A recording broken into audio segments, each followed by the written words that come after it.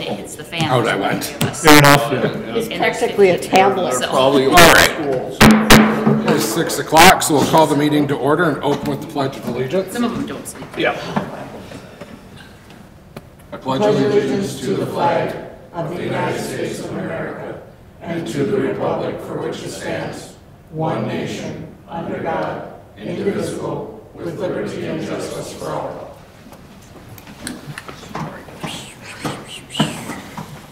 We'll start with our council activity reports. I don't have a ton on here. I was at the AMPI tour last week. I know a number of you were as well. Looking forward to tomorrow's tour at Valley Industries. If you haven't RSVP'd to Tarik, please do so now. Otherwise, that's all I've got. We also have Stearns Municipal League tomorrow night, so if anybody's going to that, it's in Richmond. Neil. I forgot my list, but I know we had policy and procedures, we had budget, went to the fireman's supper Saturday night, and we had green roof the 27th, and we have it again this Wednesday. Right. And we just got done with Public Works. It feels like it's. Megan? It's hard for me to remember because it feels like it's been so long. So I attended the child care conference in Hutchinson. There's some good ideas there. I believe we had our city council special working session since the last meeting, right? I was at budget and finance, and I had a park and tree meeting as well. And I feel like there's something I'm missing, but if it comes to me, I'll let you know. The gala, we were at the gala. Yes, we were at the we were at gala. the That has been since then? That's crazy. It feels like a long time ago. Yes, we were at the gala as well. And Neil, Tarik just reminded me, the employee appreciation was also held. A number of us were there. Yep. A lot of employee milestones. I missed that, but that same day, I did attend the chamber meeting with Jean. That's what it was. I had to get my calendar out because I forgot. Yeah, it's a city employee appreciation, the chamber board meeting. Tarik and I also, there was an email that went out. Stearns County is considering our MPCA resolution tomorrow morning. Tarik is going. I don't know if anybody from the council had planned. Commissioner Bertram did email us over the weekend and said that's going on their consent agenda. So we were going to be presenting, or Tarik was going to be presenting, I should say. But because that's on the consent agenda, there won't be a presentation. So the word was no need for us to attend, but I think at least Tarik was planning on going anyway. So. Jean? I only had the gala and the fireman dinner and chamber board meeting. Other than that, I've been busy with family and wedding stuff. How dare you have family that wants to get hitched? Come on. Yeah. Did you do the tour? Well, Marvin and I had grandchildren get married the same day. His granddaughter, my grandson. I'm telling you, when you say it like that, it sounds like I you know, married each other. not to Yeah. each other. I was just gonna clarify, not to each other. I was were at the AMP. different tour. locations. I forgot that. Paul? Brian was right, it's hard to remember back then, but I think it was the working session that I went to, the MPI tour, and I came here for the jail presentation, All right. and that's it. I did go to the AMPI tour as well. I forgot about that. So it's always been my mission in life to be surrounded by that much cheese. So it's pretty sweet. I just crossed the border to the east. All right. Department head reports. Ron? Okay, thank you. Leaf pickup is on October the 21st. Everyone does need to have their bags out there on the curb by 7 a.m. and compostable bags only. Compost site will be open until late November, weather permitting. I'd like to remind all the residents to please utilize the donation box out there. Parks and the RV dump still can be utilized. They all have been blown down, but like I said, they still can be utilized. Reservations for the year at Gazebo Park we had 16, and at Veterans Park there were 27. So it was a very active year out there. The Safe Routes to School, we did submit a letter of intent to apply there, so that full application will be coming to the council probably within a month or two. Last week we were busy, hydrants were flushed, everybody's seen crosswalks have now been painted along with the bike route. has been striped. And sidewalks have all been inspected, and if you've seen the guy around there, they have all been cut to take away our hazards. I would like to thank two people or two groups here, the Recovery Center. I don't know if anyone noticed, but the weeds out on Lake Avenue North, they did go out and pull all those. I'd like to thank you to May and all her crew. And today, the Magnify did have their volunteer day, and they were at the shop painting some barrels and picnic tables. So, and just to add on to Neil, the Public Works, we were talking about the water and sewer rates there, the safe routes to school, and the chloride grant. Okay. All right, any questions for Ron? I'll repeat his thanks to those two groups for the work that they did. It makes things easier for the rest of us. Tarek.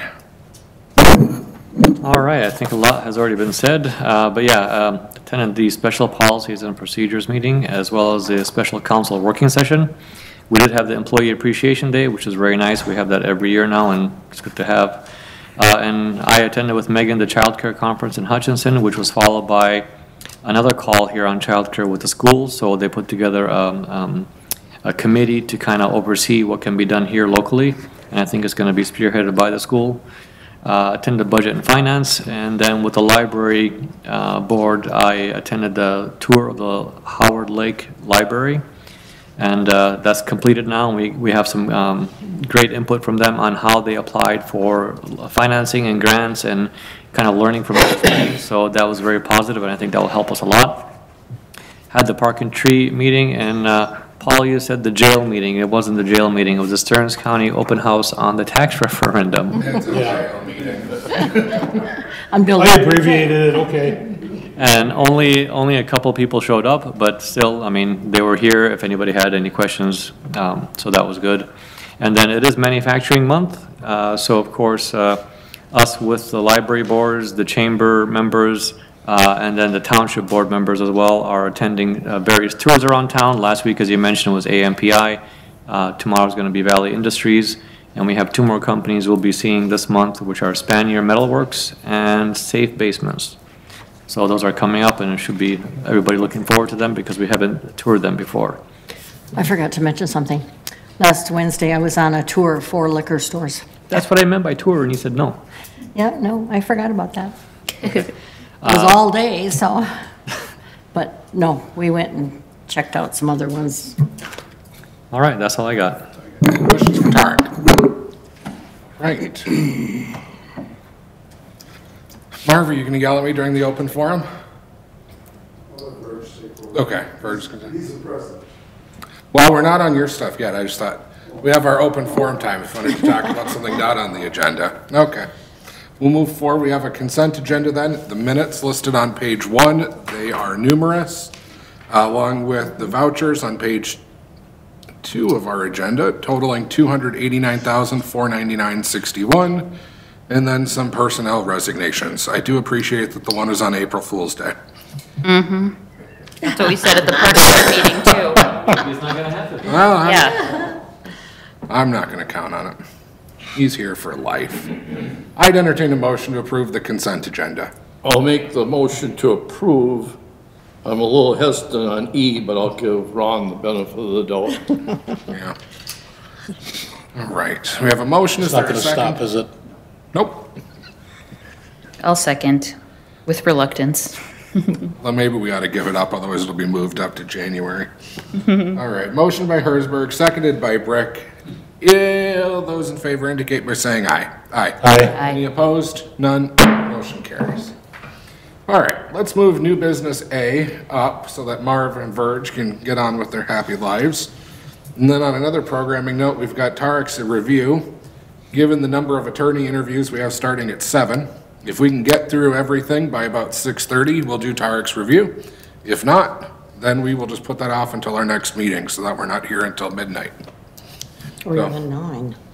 What's that? Or even 9. Or even 9. So, page 142 of our agenda, the community gardens discussion. I will eventually get there in my packet. It's a long packet. It is a long packet. Gotta get through all the interview, all the we go. RFPs. All right, Ron, do you want to talk to us about the community? Okay, I will start it off. Obviously, everybody's aware of the land sale out there, and with the land sale, they are going to be coming on 99 feet is the distance that the city will be losing there, and that will encroach the community gardens by roughly 30 to 40 feet. Verge and his crew here were kind enough to come in. We did sit down, and I know they do have some prices, so I will turn it over to one of you two gentlemen to present that cost. And if I could ask if you could use the microphone, just so that we can hear you. Otherwise, we're going to get people telling us they have no idea who was talking or what was said. I would talk loud enough for you folks to hear, but you want it on? Yeah. On the tape, yep. Okay. Ron said, I remember 30, 40 feet. When we measured it, we on the garden committee, Lionel Christopherson, Marv, and myself are the ones representing 30 other gardeners. And we measured it and thought it was about here. Next day, Ron and Lee Slaper were there, and we measured it again. And anyway, we will lose 48 feet of garden. We will bring it up to the existing sprinkler heads. Now, that would maybe be, as we were measuring, when it isn't all surveyed, we might be 6 to 8 feet off one way or the other. But we're going to lose 48 feet of garden. We could try and get it on the sides, move it somewhere else. We felt the best solution was probably to go to the east, and we would gain 28 feet. Net, we're losing 20 feet of garden. We can do that in a couple of ways. Right now, the gardens are 32 by 20. If we have 3 people that do not want to have a garden next year, and we don't have a waiting list, we cut down from 30 gardens to 27. It'd be one solution. We're not going to bounce anybody out, and if there is a waiting list, we could go all gardens, instead of being 20 by 32, 18 by 32. 10 gardens long, that would save us the 20 feet we're losing. We feel that's probably the best solution, so we use the current ground. We're going to stay about 80% of the garden that we had up till now will still be gardens. The new part will be replacing some of the old, but we will lose 20 feet. We feel that's a fair exchange, or a solution, put it that way. I shouldn't say exchange, I didn't mean that wrong word. But we figured that's probably the best solution to keep the gardens and respect the rest of the park and not have to move it way over, and then all the irrigation system would have to get replaced. This way, we had Ryan Bertram, who does irrigation systems, out there. He's busy combining and doing other things, and it's hard to get a firm figure from him. But as we looked over everything, he would reuse all the, on the part that we don't tear up, he would reuse the existing irrigation system, make some modifications, because right now, a main pipe goes all the way from the pump house on the east end to the west end, tees off and comes back. We said, could you just start it on the east end? And he said, if I was starting from scratch here, which we are, I would put it right in the middle. That way all of your irrigation heads would have the same amount of pressure. Doing that and putting in new system on the east end where we would expand the garden, he came up with a rough estimate. He said, I just don't have time to get it. Busy combine, doing other things and stuff like that. Came up with a rough estimate of 4,380 is probably what it would come to. He just had scratched down some stuff, sent it to me on a text, and now when he came here, and we really pushed him hard to come out there and visit with us and take a look and see what was there. And I have prepared a bunch of things on the part, we know we're going to lose that garden. I ripped those things out because he said when they come in and start doing their excavating next spring, he said OPATS has told him that they're going to rip out a whole bunch of stuff that he'd put in around that building And he said, they're just going to be going wild. He said, so we want to have everything ready to go. So we disconnected that stuff, so if they start ripping it, it isn't going to rip out the part that is we're going to keep as gardens. So that's an expense that we hope the city would be able to pick up for the gardens, and we think it's going to be done in a very professional way there. We did some tilling on Saturday. The ground is extremely hard right now. We know that because no rain, and it hadn't been worked up. We went over it a couple times. We've talked to Ron about maybe getting some compost, and if we could get compost on that part, because we have added compost to the other part of the garden over the years. And he didn't feel there'd be any problem with that. So we request that the city would pick up that expense. Do you have any questions? I guess this would be to Ron, or the existing garden, the irrigation, I thought Public Works did that. No. No? No, that was all done by private people or the club. Okay. Marv can address that, or if he doesn't want to walk up here, he wants to. It was volunteers that did that, and some of us from a couple grants that we were able to get a hold of, and they also went to a few businesses. I joined just when they put the water in. I just remember running that trench with Richard Olmscheid and I can't even remember who else is involved. But the people involved were Urban Fuchs, George Davis, Fred Zollner. They're no longer around. So it's, Marv would have as much information as anybody else, but it wasn't, how do I say it? It wasn't hired done by somebody like who does it for a business. But we think it's still adequate. We don't think we're shortchanging anything by not ripping up everything and starting, and that would double the amount we're talking about here. No, and I know Ryan, he does my system every year, blows it out, and then inevitably in the spring when I wreck it, he fixes it. So I know him to be honest and reasonably priced. I don't have a problem with him. For Public Works to do it, we'd probably end up with the same. I mean, we got to pay our guys too, and probably busy enough without tackling something like that. Right, and I think since the city is the one that told you to move the gardens, it's only right that we pick up the tab rather than asking the club to do it. I wished we had an invoice or a bill we could lay out to you, an estimate, that it would be exact figure, but he said, I think this should cover it. I hope it does. He said, I sure don't want to come in with a higher bill at the end.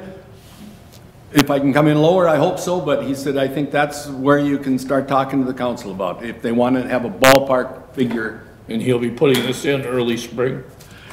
Yes, he'll be doing some things today after I finished off a couple of things there, and so it's disconnected and shoveled open, and he's going to cap them off, so if for some reason they come in and do excavating this fall, it's not going to rip it up, but otherwise his plan is to do it in the spring. Bill, because we're not over 5,000 or over 25,000, we can do it without competing bids, right? Yeah. Yeah, you're fine. Yeah. 4,000, 5. You want a motion to? I think it would make sense for us to have a motion with sort of a cap on it, maybe 4,500. I'll make that motion to go ahead and reimburse the garden club for the expense of the irrigation up to $4,500. Would it make more sense to just bill the city? Yeah, I think I'd be more comfortable if we Yes. couched Bill it came in and as said- the city will pay up to $4,500 for irrigation improvements to its park. Yeah. I think is rather than saying you're giving the money to. I was going to bring that up too. might not need it, might not need that much. Yeah. I think, Yeah, that'd be the cap, yeah. and then this one pains me to say, but where's the money coming from? The park budget doesn't have the money for it. I think this is a library improvement. We did this for the library. It ought to come out of that fund. They don't have any money either. Well, we've been putting 10 grand for the last few years into it Okay, with the plan of a new building, so. And then maybe we can use some of the, It's true, it's more of a library expenditure than a park expenditure. we wouldn't be incurring this but for the library project, so. Exact point, yep. okay. I think we should get an estimate, so at least we got a paper trail behind Yeah, it. we do have one. They have one. All right. Yep. Verge, can you just Fourth- send that fourth- text to Tarek or someone so that we've got a record of it, maybe? We will try and do that, yep. Okay. So I have a motion right now for, Neil, I'll just say it again. A motion for the city to pay Ryan Bertram up to $4,500 with funds coming from the library capital improvement for the irrigation system at the community garden, correct? Okay, is there a second to that motion? Second, I heard it from Brick first, sorry, Gene. no problem. So we've got a motion by Hersberg, seconded by Brick. Any further discussion? Hearing none, all those in favor indicate by saying aye. Aye. Opposed? None. Motion carries. Thank you, gentlemen, for all the work. Thank you very much. Thank you. All right, back up. We'll stay in touch with Ron on the other things that we've been dealing with on the changing of things. Thank you. Perfect. Thank you. Thanks, guys. All right, back up to page 6. Megan's listed in here as giving a verbal report, but you both said that Jean was there too, so I'll leave it open to either of you to rock, paper, scissors. I can do it if you want, Jean, because it also was discussed at the park meeting. So Jean and I went to the chamber board to discuss if they wanted to take on the annual tree lighting, because as discussed, I personally cannot do that this year. And they were willing to do that. They think it would maybe be a good event for the princesses to take on, which I think would be really fun. And then it was also discussed briefly at the park board meeting, because, you know, it's kind of been done as like an offshoot of the park board, and I just wanted to make sure that they were okay with it. And it's a busy time of year, so it hasn't been something that's had a ton of park board participation, so they were fine with it as well. So I think that it was kind of decided, like, the city workers will put up the lights as they normally would, but otherwise we're just going to hand it off, since it is not in the past been like an officially all the time city sanctioned event. We are going to hand it off to the chamber to do with what they will. And I think that, you know, it'll be kind of like it has been for us, that every year it'll kind of have some tweaks to it and some different decisions and whatever else, and I think it'll be a really good time. I think that they're going to reach out to other groups and work together, and I think that's going to be a really good thing for the city. Right. So I don't know that it requires any kind of motion. That's just kind of the gist of it. I was going to ask you, Ron, if we need a motion to authorize your guys to go hang lights, or what you'd like. We also said that we'd provide the tree this year too. Jean said that. I said that. So I think that the park board is still planning on planting the tree, right, Ron? We Like- are, if they can find a tree, they If they will. can find one, yes. The bigger the better. So, huh? The bigger the better. Well, they can't, I mean, it'll be planted to grow, so it's not going to be to your giant specifications at this time. It's for the future, not for. Yes, gosh, Tarek. Yeah, if Jean has, Jean, if you have a, you know, source and want to go to them about a tree, then that would be great. But yeah, I don't know if it's going to be any different than before this took place in the gazebo park, when the park guys would just go, or the, the city and street workers would just go and do the gazebo park whenever. So if the group that's taking this on wants to make contact with them and talk about a time, or if they just want it to be already lit up and then they'll have an event or whatever else, that's up to them. It'll be on November 30th, the Saturday after Thanksgiving. If that's what they decide. I know that it's been tied in with Small Business Saturday in the past, but I don't know, depending on to what degree the princesses in the chamber want to work with other entities, because I know they usually have a different time in mind, so that'll be up to them. True. So, Do you need anything from us, Ron? No, okay. Thank you for the report. We'll move on to the lot split. Is Tarek or Bill, who wants to talk to us about this one? You have in your agenda packet the administrative grant of lot split. I think staff just wanted it to be on your agenda, mostly because they told me if it just gets signed, they have no way of tracking it if it never came to the council. So, but this would be, if Tarek would sign this, and then we'd have an administrative lot split document, and we would send that up to Stearns County presumably. Then we have also a draft of the deed from the city to Fortitude Senior Living. I think if the council authorized those two documents to be signed, we'd be prepared to move forward. There's a possibility that Stearns County might want a deed from the city to the city for the remainder piece. I don't know. If they do, we'll have to prepare that. I haven't done that at this point. I'm not sure if they require that, but it crosses my mind that they might, because they have weird things they like you to do. But I think, and I today ordered an owners and encumbrances report just to make sure there's no title issues with the piece we're getting, and we should have that in a few days. If those things all come together with no problem, I think we'd be in a position to proceed. I know Mr. Johnson was gonna be doing some title checking on the city's parcel as well. Okay. So we're looking for a motion to approve the lot split and the deed. I'll make that motion. All right, so we have a motion by Soini to approve the administrative grant of the lot split and the quit claim deed. Is there a second? Second. Seconded by Herzberg. Any further discussion? Hearing none, all those in favor indicate by saying aye. Aye. Opposed? None? Carries. All right.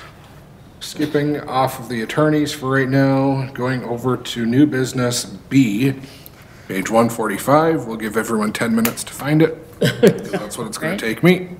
Scroll, scroll, scroll. Tarek, want to talk to us about emails? Yep, as you know, we've been having trouble with email, primarily with Gmail hosted emails. And it turns out that this has been a Microsoft issue, and the Exchange server that we're using is no longer supported by Microsoft. We have two options. Option one, both of them are in the proposal. Option one is to be completely cloud-based or hosted off-site based Exchange, which you pay a subscription fee for, and that's obviously what Microsoft is pushing everybody towards, because it's cloud-based and subscription-based, which is what the model they're going for. The other one is upgrade to the latest Exchange that they have, which is a couple of years old, and they are not going to be supporting it in the next 18 months or so. So if we do get this version, eventually we'll have to upgrade to the 365 version anyway. So my recommendation is, we really don't have many options. We upgrade to the 365 version. My only hesitation when I talked to Marco about this is that the monthly fee isn't so bad. It's the service charges or the installation charges that is a really high amount. And they said it's very labor intensive to be able to migrate everybody, make sure everybody is on a new system. So that's what takes time. But anyway, you have two proposals in front of you, and I'm recommending that we go with the 365 version. Money, of course, for this, talk to Belinda, we still have some ARPA money, which we've been using for the Laserfish program, and we can use some of it for, we have to use it by the end of the year, by the way. There's 28,000 roughly remaining in it, and we can use that for this purpose. 28,000 after the Laserfish stuff? Remaining right now, so yeah, there's still a little bit left on a Laserfish, but there'll still be some amount remaining. How does this server that we're talking about here differ from the one that we did last year? This is an email, it's called email server. It's just really the email program that we use. The server is what we host all of our programs on, and we share data, etc. They're two different things. Okay. So they didn't sell us a rotten egg last year? No, our server's good. It's pretty new and it's updated. Okay.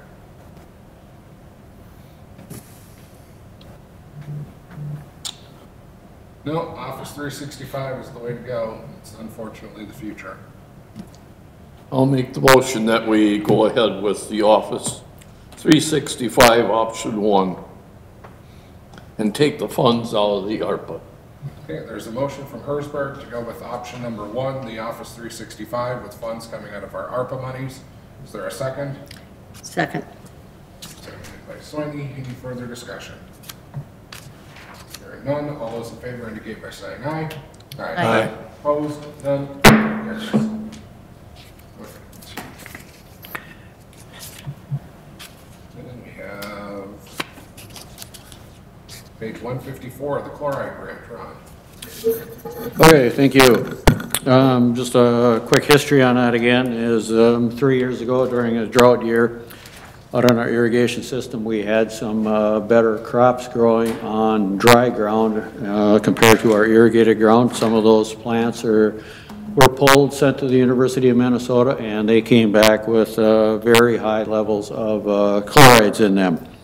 Trying to identify the source, you know, we sampled the wells, they came back roughly 35 parts per million of chlorides. Sampled the outgoing water from the ponds, that was running somewhere in that 350 to 400 parts per million. So where would that all come from? Sampling our main water user, AMPI, they ran in that 140 to 150, so not very high, but the city's water came back at 350 to 500. So extremely high, and basically identified it as water, or as softeners being our source of chlorides. The grant we're looking at here, it is obviously to reduce the amount of chlorides, and we're applying for $250,000, of which $50,000 would be a match, and we can utilize in-kind services for our match. We will obviously have to work with our local water conditioner contractors. If we do get the grant, we'll get prices. I think the first thing everybody asks is how much would of a rebate would we offer? I guess Public Works, we threw around somewhere between $500 to $800, but that may not be enough yet. So I guess that decision does not have to be made at this time.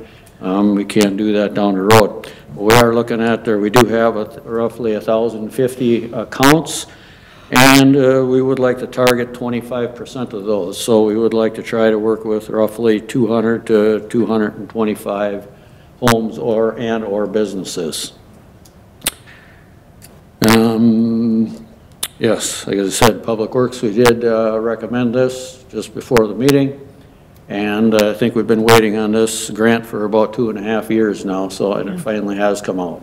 So it is going to be somewhat of an intense grant. There is some requirements for keeping the records, inspections, and also part of this will be sending my crew to a training for salt and sand for applying salt during the winter. So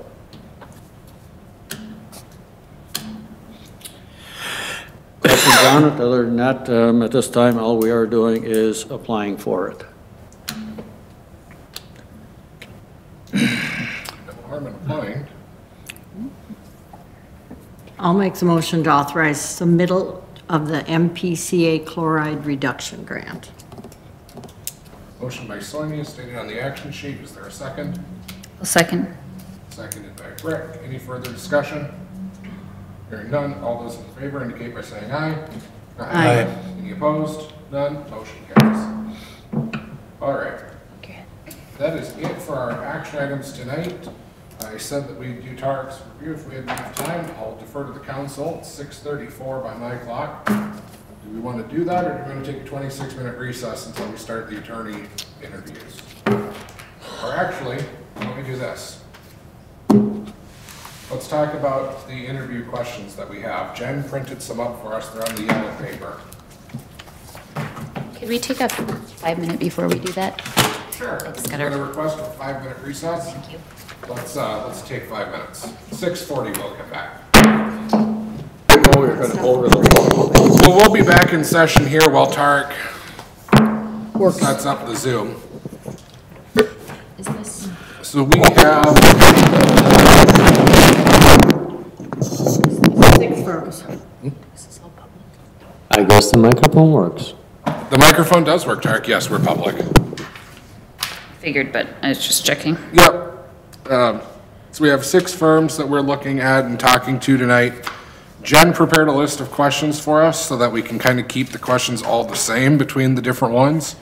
I know that's what we do with our HR hires, so I think it's just good practice, but we certainly don't have to. We're not bound by the same rules here, but any thoughts on the questions that are proposed for us?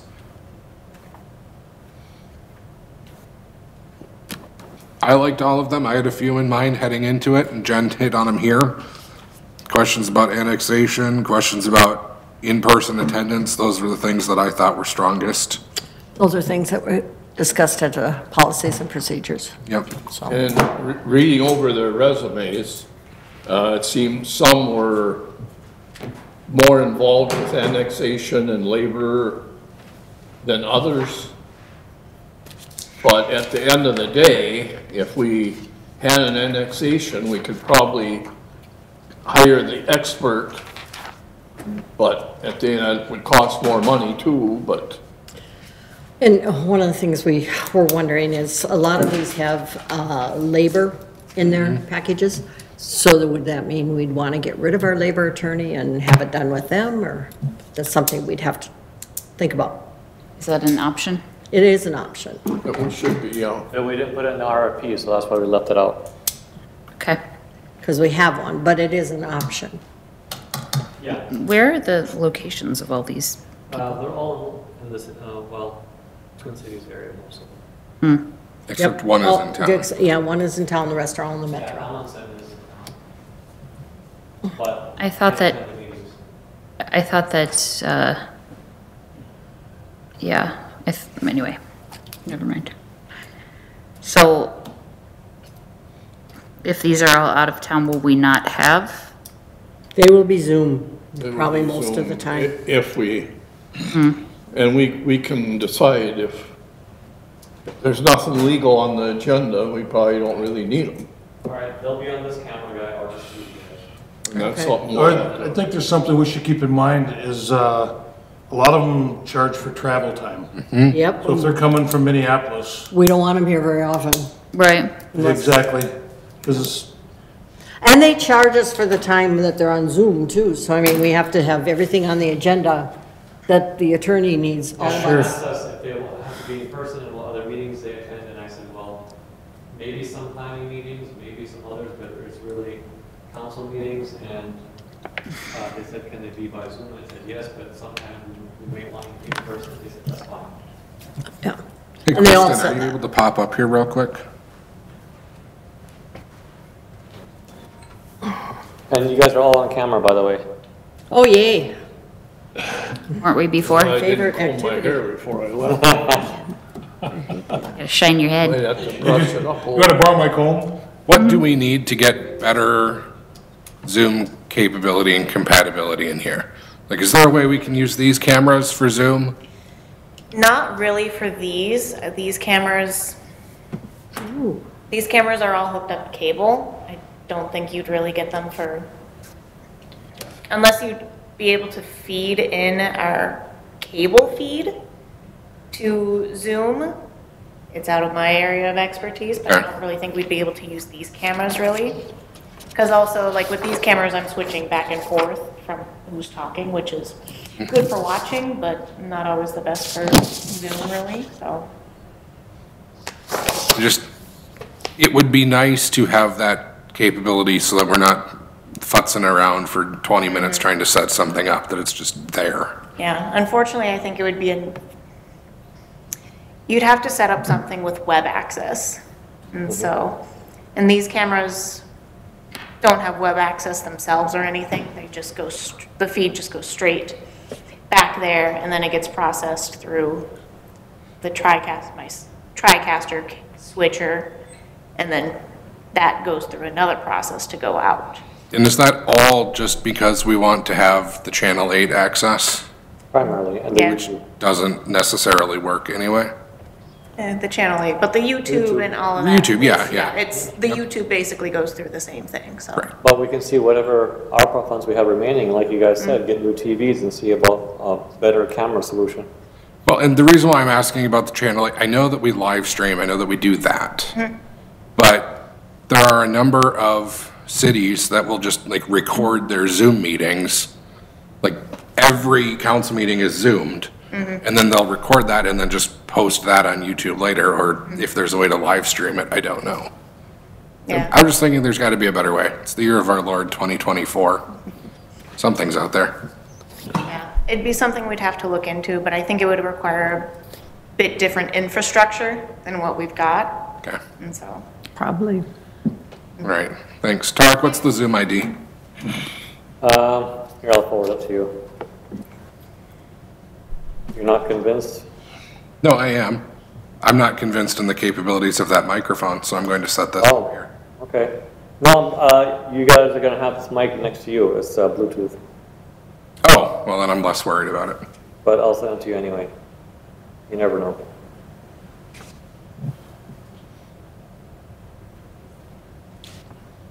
What was Charlie's mood yesterday about? Oh, God. All right, well, we'll be in recess until 7. Yeah, we might as well. Okay. All right, 7 on the dot, I'm gonna admit. Can I ask you one quick question? What's the 429 process? Assessments and things like that, I believe. Pardon me? I believe it's part of the assessment process, and Okay, We're not sure. yeah, okay. I think the test is whether or not they know. Works for me. Because I don't. We don't know what it is. Fine. I don't anyway. I don't either. Right. I'm ready. You ready? Yeah. Okay, look professional, people, here we go. Okay, Don't want to. Okay. we don't know how to be professional. Ain't that the truth? For yourselves.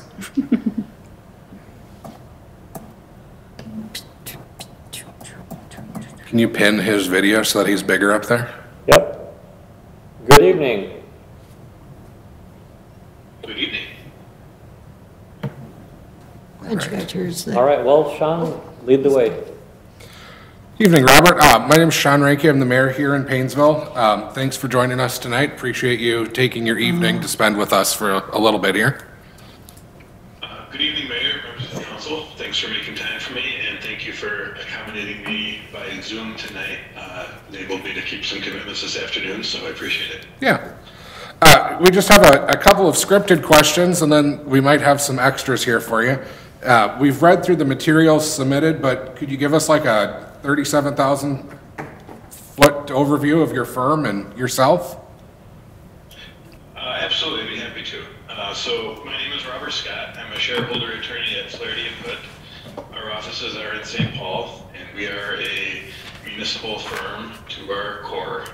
Our firm was founded by Tim Flaherty in 1992, and Tim was actually a lobbyist, and the initial practice and focus of our firm was on lobbying on behalf of cities in Greater Minnesota through the Coalition of Greater Minnesota Cities. And quickly after founding the firm, Tim saw a need to provide legal services to these member cities through the coalition, hired Chris Hood. Chris Hood was hired in 1993. Together. Sorry, Robert, continue. I'm sorry.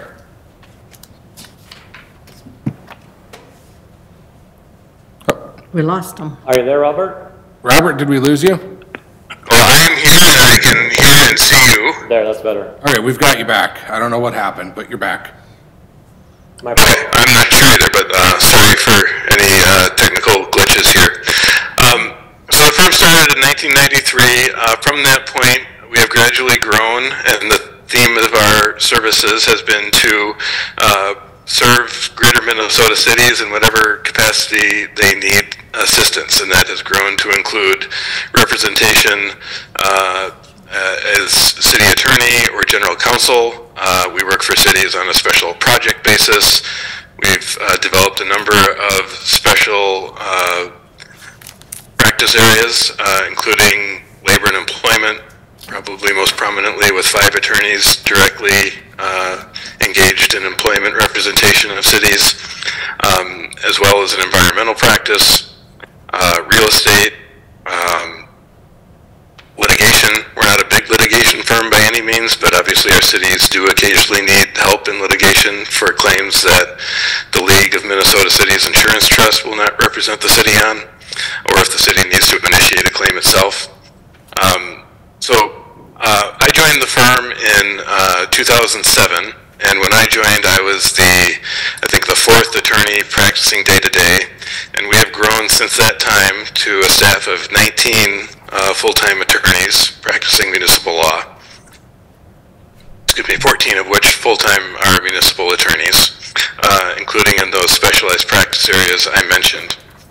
And I personally am the city attorney, the primary attorney responsible for representing the city of Willmar, the city of New Ulm, the city of LeSueur, the city of Cold Spring. Just started working for the city of Waite Park, although we've done a lot of special project work for them in the past. So my experience as an attorney is every day I represent cities primarily as their city attorney. Obviously, with that number of clients, I'm not doing all the work myself. I have a great team of associates, 7 of whom pretty much do what I do, which is represent cities through general counsel or special project work. So literally, I think the only thing we don't do for cities that you might need at some point would be bond counsel work. But I think just about everything else, whether it's a really specialized employment issue, an environmental issue, we'd be able to do in-house. We have somebody on staff who will have the experience, who will have knowledge in the specialized area. So as an overview, I think our firm has grown to the point where we offer just a tremendous amount of resources to our city clients. I think we would be a great fit and resource for the city of Paynesville. We'd be, again, happy to take on that role were you to select us. I think you've talked a lot about this already, but again, it's one of our scripted questions here. What do you believe to be your strengths and weaknesses with city government? And if there's something you've already talked about, we can just move on. That's okay. I guess the theme for us is we have just a great number of resources on our staff, and we take a team approach. So I would be obviously your primary contact for your staff. I would be responsible for making sure all your projects get done. I would not be doing all the work myself. I would be calling on whoever on our team I think has the best knowledge in that subject area, or if it's something that we all do, whoever's got the best availability to get you a response quickly. So I think just through, I think your staff will learn too, if you were to retain us, that a number of our attorneys are qualified to do a number of different issues. I think one of our strengths is just our responsiveness. Even if maybe I'm on the road or something to another meeting and an urgent issue comes up, you're not going to have to just wait until I see my email the next morning. If it's something you really need an answer to, you'll know, your staff will know. We have other attorneys on staff, someone will be available. So I do think that's the strength of our firm, is that we are very responsive, and you should never have to be waiting because you can't reach your attorney. Someone will be able to help you. Sure. Can you talk a little bit about how you would plan to attend meetings, either in person or Zoom, or how you charge for, if you were to come out here? Yeah, I think the overarching message here would be we will accommodate the city in whatever capacity you would like us to attend. If it's attending a meeting in person, I'm happy to come out to a meeting. If I can't make it, we'll have someone on our staff come out. Obviously, we've become very accustomed to attending meetings like this through Zoom, and I think that actually is a pretty efficient way for us to attend if there's something that comes up. But I also recognize there's some issues where it's just, you kind of have to be there. So I think we will follow the city's lead on that. We will be available in whatever capacity you want us to. So you all understand, I do come out that way quite a bit. I pretty much attend Willmar's meetings twice a month. It's not every single meeting, but the expectation is that I'm going to come out, and it's only if there's an unusually late agenda or some other extenuating circumstance that I either wouldn't attend or would attend by Zoom. So I have no hesitancy to come out if that would ever be the preference. Sure. But obviously this works great too. Do you or your firm have experience with street improvement projects, special assessments, and the 429 process? Certainly we do. That's, I think, one of the kind of the core municipal law functions that every city, for the most part, engages in. I think we have represented a couple cities that have tried to move away from that, but for the most part, it's just a core city authority that cities rely on to fund their improvement projects. We're pretty much well-versed in every step of that process. As the attorney, we're not usually driving that, although if the city calls on us to review and recommend changes to your assessment policy, for example, we've done that for a number of cities. If questions come up about the specific notices required, or sometimes there's an issue about, oops, we missed something, or we had bad information and notices went to the wrong, those are routine questions for us. We also engage with your engineers if there's questions about how to calculate assessments, particularly if you have a unique property that maybe doesn't fit in perfectly to the kind of standard per front footage assessment calculation. How would we treat that? We also have represented a lot of cities in special assessment appeals if you're unfortunate enough to have one of your residents formally appeal an assessment you've approved. So from start to finish, we do have experience with that. A number of our attorneys do. Okay. And I think we would be able to help in whatever capacity a question arises. Thank you. What is your experience with annexation and joint orderly annexation agreements, specifically regarding litigating joint annexation agreements? That's actually something that I think our firm is kind of uniquely qualified to handle.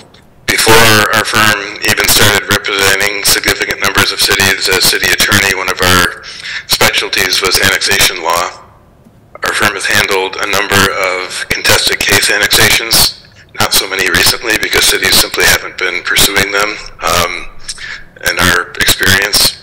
But we've also negotiated, drafted a number of orderly agreements, and yes, occasionally there are disputes under them. I personally handled a case for a city in southern Minnesota where it was a dispute arising out of an annexation agreement signed in the 1980s, I think. And that was a kind of a weird one where the city it was essentially a one-time annexation, but the payment of tax reimbursement provision continued indefinitely. And the city took the position that agreement just was against policy for that to continue indefinitely, given that it was really for a one-time annexation. We litigated. Unfortunately, we had to litigate. We prevailed at the district court. It was appealed. We prevailed at the Court of Appeals. That's the most recent case I've handled. It was probably 4 or 5 years ago. But certainly our firm has, I think, ample resources to handle whatever annexation issue and give you whatever advice you need. Sure, thank you. What is your experience, I mean, if we need it in the future for labor union negotiations, union or labor advice, things like that? That's another one of our firm's specialty areas. Even before we began representing cities as city attorney, my partner, Brandon Fitzsimmons, I think is probably one of the most well-regarded public labor and employment lawyers in the state. He, like all of us, focus on representing city governments. And he has a team of, I think we're up to 5, maybe 6 full-time labor and employment practicing attorneys in our firm, and that's all they do for cities statewide, in the metro and greater Minnesota of all sizes, whether it's negotiating union contracts, litigating and arbitrating grievances that might arise, handling mediations under labor agreements, or simply just the kind of personnel issues that come up, whether it's in a union context or not. I think we have a great team that can help in whatever with whatever issue come up for the city. Great, thank you. Our last scripted question is, what would you expect from the city either on or before January 1st to make it a smooth and seamless transition?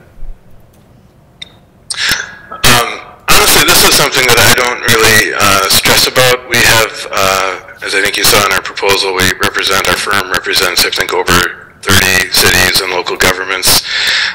Our experience is, we'll have a contract for you to approve. It's a pretty standard contract, although of course if you have any concerns with it, we're happy to work through any issues you have. Having that contract approved would be the only formal action. And then in order for us to just get up and running, literally I think we've had circumstances where we need to start working for the city the next day, and we've been able to do that. We'd suggest probably just a call with your city administrator and any staff that you would like to include, just to get us up to speed on whatever the most urgent issues are. But otherwise, I think we just say start sending us stuff, and we'll get to know each other pretty quickly, and you'll see how we operate, the work we do. It's been pretty smooth, I think, in our experience when we begin representing a new city. And then I have a question outside of our scripted ones. In the packet that you proposed or that you sent us, you listed a number of cities that you represent, including the city of Sartell. And in there it says that you do general municipal, including ordinance review and drafting, litigation, all sorts of issues. But when I reached out to them, they said that you don't represent them like that. You only represent them for lobbying. So I'm just wondering if you could speak to maybe what happened there or how that got included. I would have to look at that. If we have them listed as a current city attorney or municipal client, I agree we are not doing that work for them. We have in the past. Okay. So maybe that's how it was in there then. All right. Perhaps we need to just take a look at that and update the proposal. So if that was incorrect, I apologize. Okay, no worries. Does the council have any other questions? I do. Councilmember Brick. Yep. Okay. So for the last several decades, we've had a city attorney who has lived here, who's been a citizen of Paynesville or the area. And I certainly think there are pros and cons to that, of course, to the attorney being so enmeshed in the city's culture, for lack of a better word. Do you see pros and cons to that, to being outside of the area? And if you do see cons, how would you plan to mitigate those? I think to some extent there could be a con just in the fact that if we're not present with a local office, there's sometimes I think the bar to initiate a contact with us seems higher. And the way I try and mitigate that is just to encourage anybody that has an issue or need to contact us to do so. Email and phone are great technologies, obviously, and now that we can all just click into a Zoom meeting or a Teams meeting pretty effortlessly, that's also a great way to even have a better level of communication and see each other. So I think there's something to an advantage to having someone local. Honestly, from a practicing attorney's standpoint, the one area that I don't think would be an issue for us here would be if we were to be providing criminal prosecution services, which our firm does to a couple cities. That's where it actually is, I think, really important, because so many hearings are in person. It really is important to have someone who's at least close enough to be able to attend hearings on short notice. The cities that we do represent criminally or represent for criminal prosecution matters, we either have established a local office or have an understanding with the court about how the in-person hearings will be scheduled, and limiting that to a couple, but that's kind of a tangent because we're really focused on civil services here. For civil, I've not really experienced any negatives to the distance. Obviously, I think you can see in our proposal, the vast majority of our clients are in greater Minnesota. Yeah, we're in St. Paul, but we've represented the city of Grand Marais for, I think, 10 plus years. I've represented personally the city of Wilmer for, I think, going on 12 years now. And we're accessible. Anyone that needs to get a hold of us knows how to do so. Like I said, we're always going to have someone available if there's something urgent that comes up. And when those situations come up where it is helpful to have someone at a meeting, one example I can think of is if you have a controversial matter and there's a resident or an entity who is unhappy with a course the city has taken and threatened legal action if the city takes a certain course. Sometimes those are meetings you just want to have your attorney at. And when those situations come up, whatever they may be, we can anticipate those and have someone there. Okay. Thank you so much. Thank you. We have somebody else waiting for us at 7:15. We're a couple minutes late. I'll give you, do you have anything you want to let us know in 10, 15 seconds here? Otherwise, we appreciate your time, Robert. No, I don't think so, Mayor. Thank you for the opportunity. I think we would be a great fit for you. I certainly would. All our staff would love the opportunity to do your work. We'll stand ready to do so if called upon, and if not, we wish you the best of luck anyway. So, all right, thank you so for much, the time Robert. this evening. Appreciate your time. Thank you. Don't leave meeting. Kristen, do you have a lightning charger by chance? If so, I would appreciate it. If not, oh well. I almost brought mine actually, but I don't have it. I specifically knew you were going to need it, and I was like, haha. I know. We'll leave it The at home. one night Sean brings an iPad instead of his computer.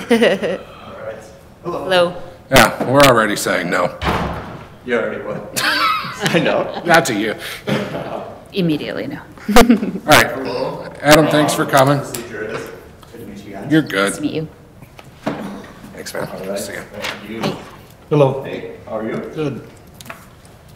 All right, Adam, we've got a number of scripted questions. I'll go through those, and then if we've got anything unscripted, we'll throw it at you. Could you just give us a brief introduction of yourself and your firm? Sure. So, let's see. I grew up in a small town, south central Minnesota called Easton. About 200 people. Grew up on a farm down there. Went to SMSU for undergrad. Got a ag business degree. Played professional baseball for a little while. After a couple surgeries, that didn't work out, so went back home, worked on the farm, worked at a co-op, and decided to go to law school. So went to St. Thomas for law school. There I worked at a few different smaller firms. Also worked as a defense attorney in Anoka for a little bit, and then joined Amundsen & Johnson here in town. And right now we have our office in Spicer, where I primarily work out of, but also come back here to Painesville to meet with clients. So I passed the bar in 2018 and have been working locally ever since as just a general practice attorney. What do you believe to be your strengths and weaknesses with city government? I would say overall, I mean, just starting with a weakness is, as you guys probably saw in my resume, just not having the experience, you know, as pretty much all the other ones that I've looked through. They have a significant amount of experience. However, I do feel like just being a general practice attorney, I do a lot of legal research, a lot of statutory interpretation, ordinances and stuff like that. We do a lot of real estate work at our firm. And so obviously, you know, variances, all kinds of things like that. I work on, I would say, on a weekly basis. So that I believe would be my strength. Well, what is your ability to attend our meetings in person, and how would you charge for that? So I think I put in there, I do have fire departments, same nights, but those meetings are usually at 7 p.m. and obviously if we had anything that you guys needed me in person, I could always skip those and come here. So that wouldn't be an issue. My time would just be the time that I actually spend here. I don't bill for any travel time, even if I'm coming from Spicer, just because we have an office here in town. I don't believe that's fair, so that's how I would bill for that. Assuming the answer is no, so maybe tell us how you would go about learning more about it. But what is your experience with street improvement projects, special assessments, and the 429 process? Yeah, I haven't done any work specifically with that stuff, but obviously I do have other people that I can call on that represent cities if I have questions like that. Obviously I know Spooner personally as well. I could reach out to him if I needed to, I'm sure. But otherwise, it's just beyond that, starting there, it's just a matter of starting to look into the statutory requirements, any ordinances, and working on interpretation for that. Do you have any experience in your general practice with annexation or joint orderly annexation agreements? No, we haven't been involved in any of those in my practice. So that would be kind of a similar answer as far as doing the research, figuring out what we need to do to get done. And just to note, obviously, part of the thing with general practice is you got to learn all of this stuff as you go. And so I don't generally bill my time for learning these processes either. So it's just the actual relevant work to the project. If the need arose in the future for labor law negotiations or union negotiations or labor advising, do you have any experience with employment law or anything like that? I've done a little bit of employment law, but generally,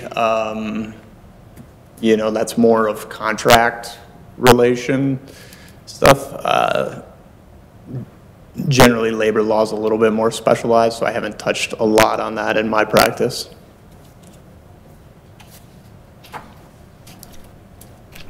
It's a Furman Way Park that doesn't. You what? What do you expect from the city? What would you expect from the city on or before January 1st to make it a smooth and seamless transition?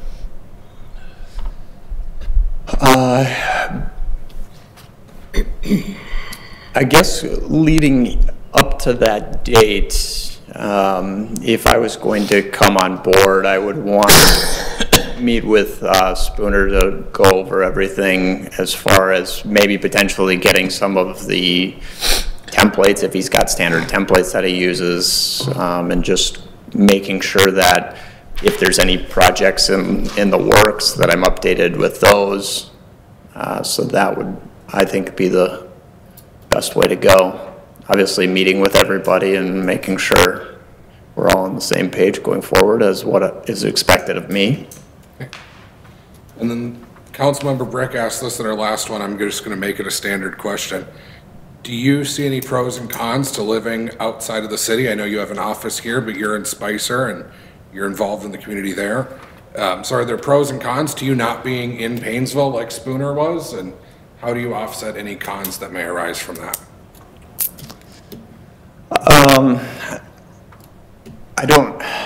I don't see that necessarily being a con. I guess me not living in the community, but I would say maybe helps me stay neutral as far as decisions and stuff like that. Am I bumping this computer? Pro I saw as well.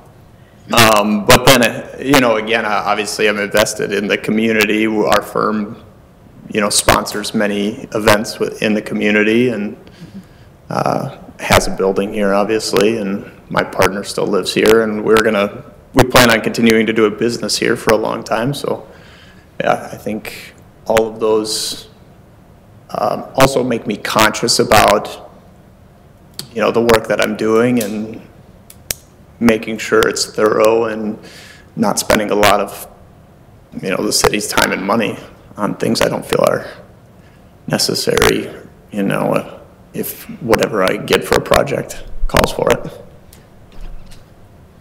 Does council have any other questions for Adam? Okay. Anything you want us to know or any questions you have of us?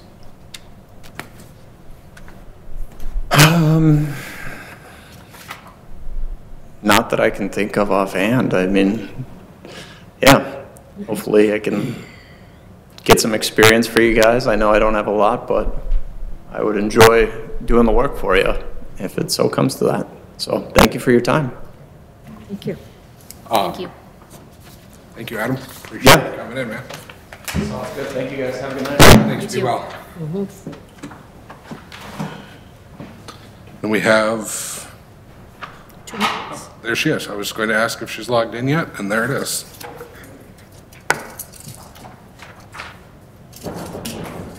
Tarek, do you have a lightning charger? He does. Look like? The Apple iPhone? An Apple the charger. Proprietary one? Yeah, I'll grab one. Amanda just logged in if you wanted to let her in. Yeah.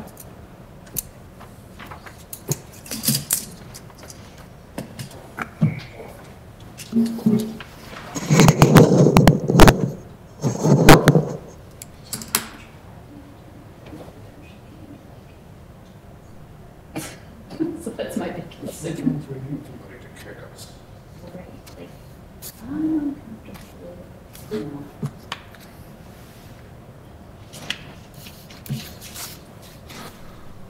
Hello, Amanda, how are you? Can you hear us?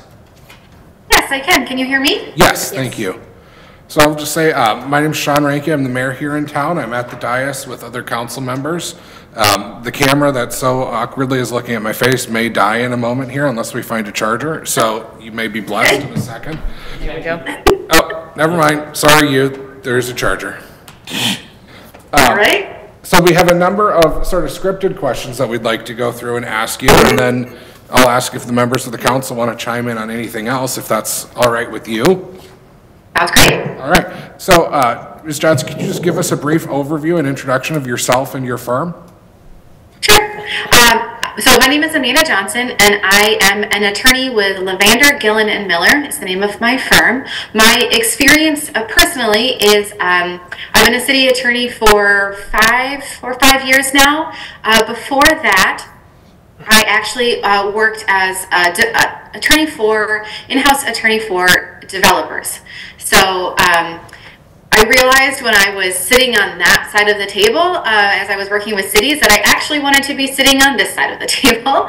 And that's what prompted my move to city attorney work. I do exclusively municipal and then eminent domain work where it touches, things related to city property. My firm has been around for almost 100 years. I think this is actually really close to our 100th year. We are the oldest firm in the state. And in terms of additional attorneys in my office, we do have a fairly robust municipal attorney practice group. So there's 6 of us that work directly with municipal related matters. Thank you. What do you believe are your strengths and weaknesses with city government? Could you repeat the question? Yeah. What do you think are your strengths and weaknesses in dealing with city government? I think that my biggest strength is I really see myself as listening to the vision that you have for your city and helping that come true. I take that very seriously. My job is to listen to you as the electeds and then also, staff. In terms of what do you want the city to look like and how can I be the most helpful in making that happen? So that would probably be my strength. In terms of my weakness in relation to city government, there's no such thing as too much experience when it comes to city related matters. It is literally a mile wide in terms of the topics that you can bump up against. And so I would say just you can't have too much experience because it's amazing how many different things are thrown at you as a city attorney. What is your availability to attend our council meetings and some of these things in person versus on Zoom? And what would you charge for in-person meetings, like mileage, travel time, so on and so forth? So I do have the ability to attend in person. I would prefer to, limit that to a couple of times a year. Largely that is because of the cost. So you do pay me for my travel time. It looks like it would be about an hour and a half, 45-minute drive. So that's going to be at the standard billable rate. Generally, we do not bill you back for mileage, but I'm on the clock if I'm driving. What is your experience with street improvement projects, including special assessments and the 429 process? So several of my cities have used 429 in varying degrees for city road projects. I've done assessment appeals. Oftentimes what I have found to be more helpful is working with the city engineer more in the front end to have conversations with the property owners in ways that is a little bit more less technical and more just frankly giving the property owner the opportunity to be heard and to understand some of their frustrations. Road projects are inherently, they're not, I wouldn't say that they're exactly controversial, but when it's the road in front of your house and then the amount that you're assessed for it, that can be somewhat contentious. The other piece is helping the city to understand legally what you can assess and what you cannot assess. I have some cities that are, they assess exactly what they can, and I have other cities that go a little less. So it's something that's a smaller assessment, but then of course the reality is those costs have to be paid from somewhere. So then it's sort of being spread out over the entire community, right? Because it's just part of your general budget then, general street budget. What is your experience in working with the annexation process and joint orderly annexation agreements, specifically litigation of those agreements? My experience with annexation actually comes from the other side. So I did some annexation when I was a developer's attorney for some property down in Stillwater. It was a friendly annexation though, so there wasn't controversy around it. If the need should arise in the future for labor law advice or union negotiation services, do you or your firm have experience with that? Yes, we have an attorney in my office who does labor negotiations and is an HR specialist. What would you need from us, either like on or before January 1st, to help make this a smooth transition? I would see that, envision that for a smooth transition, probably a meeting with the city administrator to talk about high level sort of what is the general culture and atmosphere of the city, both the staff and the council, what types of sort of big projects are ongoing, depending upon what your relationship is with your current city attorney. Potentially there could be files transferred, although I can tell you that most of the time actually the files don't get transferred, and so you kind of start fresh. But if there was something that you wanted to, document wise, to try to get that from the existing city attorney. Okay. Do you see any, so we have a city attorney now who lives in our community. He's been our city attorney for decades. Do you see any pros or cons to living outside of the city limits, and how would you offset any of those cons? Yeah, I do think that it's a pro for you to have somebody that's living in or near your community. I think that is probably, maybe going back to one of your original questions, my biggest weakness is my distance from Paynesville. I do believe that proximity is valuable. It just helps you understand a community when you're in it. That's the truth. So that is a strength. I think how I would, or excuse me, a weakness that I have, given that I'm out down in the metro area more, I think how I mitigate for that is being very intentional about trying to understand the community. And again, going back to what are your goals? What's important to you? Is it striving for, keeping taxes really low? I mean, that's a thing that basically every city wants, but what does that look like? Is it, are you trying to look at economic development opportunities, and what does that look like? And what is the city's appetite and willingness to court developers or to court your businesses that might want to come into your city? So I think how I mitigate for that weakness is a genuine interest in learning about you. Thank you. That's what I have for scripted. I don't have any other questions. How about the council? I don't think so. Nope. Amanda, is there anything else you'd like us to know that we haven't talked about, or that you didn't necessarily, or that comes across better in person versus on a piece of paper? Yeah, I guess, so I had the opportunity of meeting your city administrator earlier this year down in the cities, and I'll be very honest, The reason that I wanted to apply for this city is I was incredibly impressed with him. I think that he has a ton of skills, that his knowledge of economic development, his knowledge of where to find money, some of those things that I think are very important, particularly for smaller towns and more, you know, more outstate Minnesota, was the reason that I applied for this job, because honestly, I think it would be really great to work with him. And I liked his entire attitude about what he does as a city administrator. I feel like his perspective is well aligned with mine. And so something that you wouldn't know about me based on the RFP that I provided and the questions that you've asked today is I think you have a great city administrator, and I would want to work with him. We should have done his review before. Yeah. Missed it. A few minutes late, Amanda. It's gonna be negotiating for salary. I have a good one. Pushed off the review. You didn't coach her. Ins and outs of it, but. I'm sorry, Amanda, because of Zoom, we couldn't hear that last part. What was that? Oh, I said, I don't know the ins and outs of it, and I won't pretend that I, you know, have a lot of interaction with him, but from what I've seen, I was very impressed. Well, thank you. Yeah, he thanks you. He's a man who doesn't tout his ego, but you've got him grinning for the first time. I didn't realize he was in the room. Yeah, he's off camera. He's doing the tech support for us tonight. So yeah. So that's Well, it's better than what she could have said. That's true. It's true. It's true. Very true.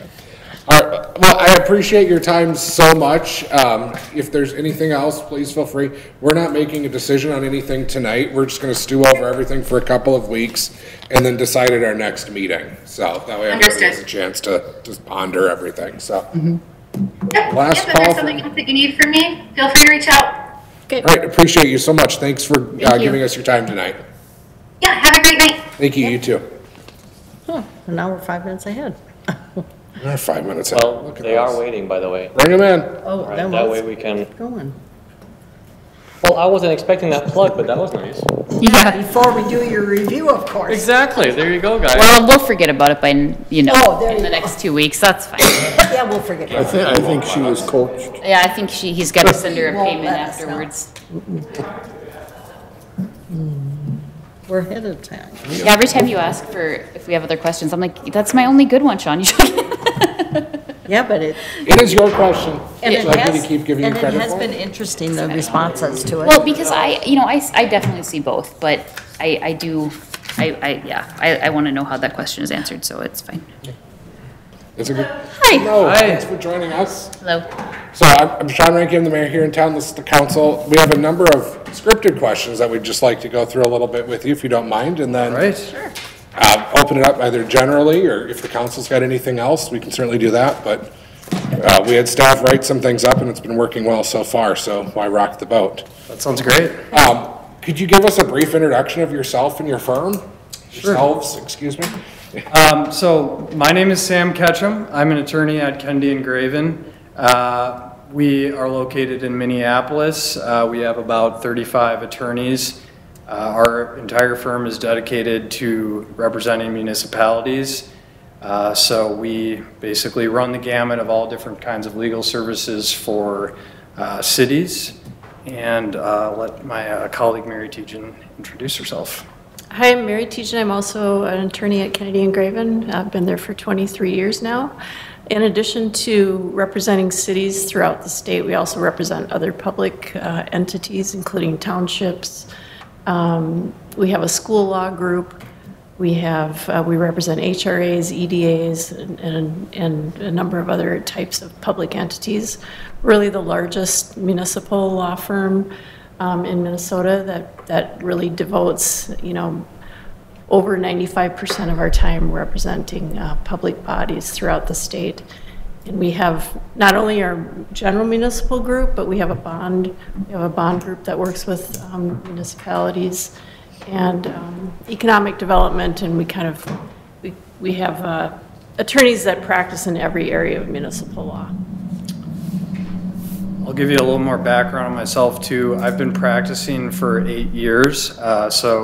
After graduating law school, I clerked in Hennepin County District Court for a few years, and then joined Kennedy and Graven. So I've been working at Kennedy and Graven for about 5 years, and my role is basically representing cities. So every type of legal issue that a city would deal with, I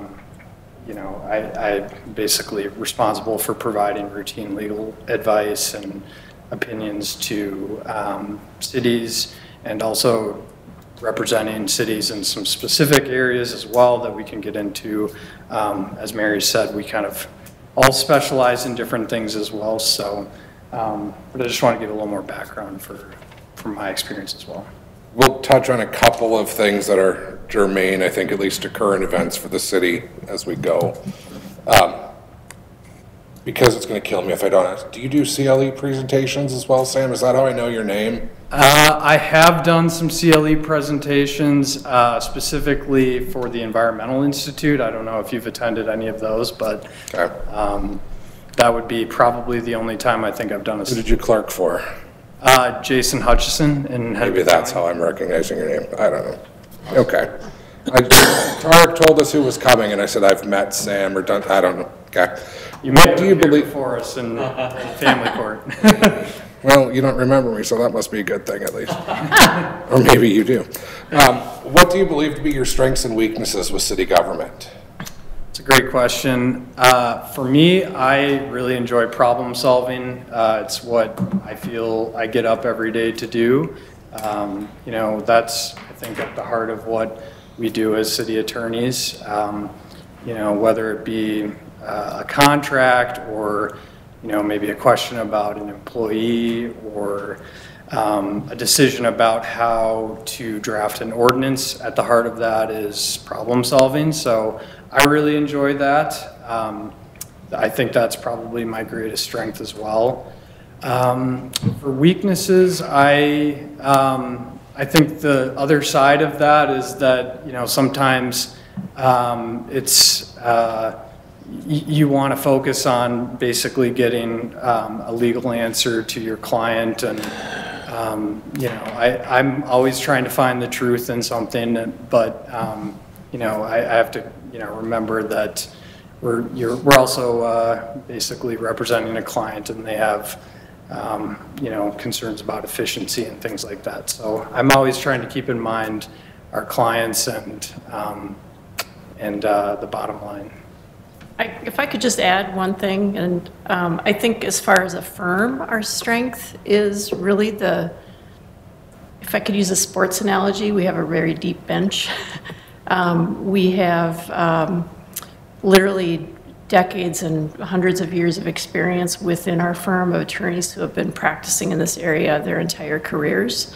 And I think what we could bring to your city is our strength, is that experience that we have and the kind of team approach that we have.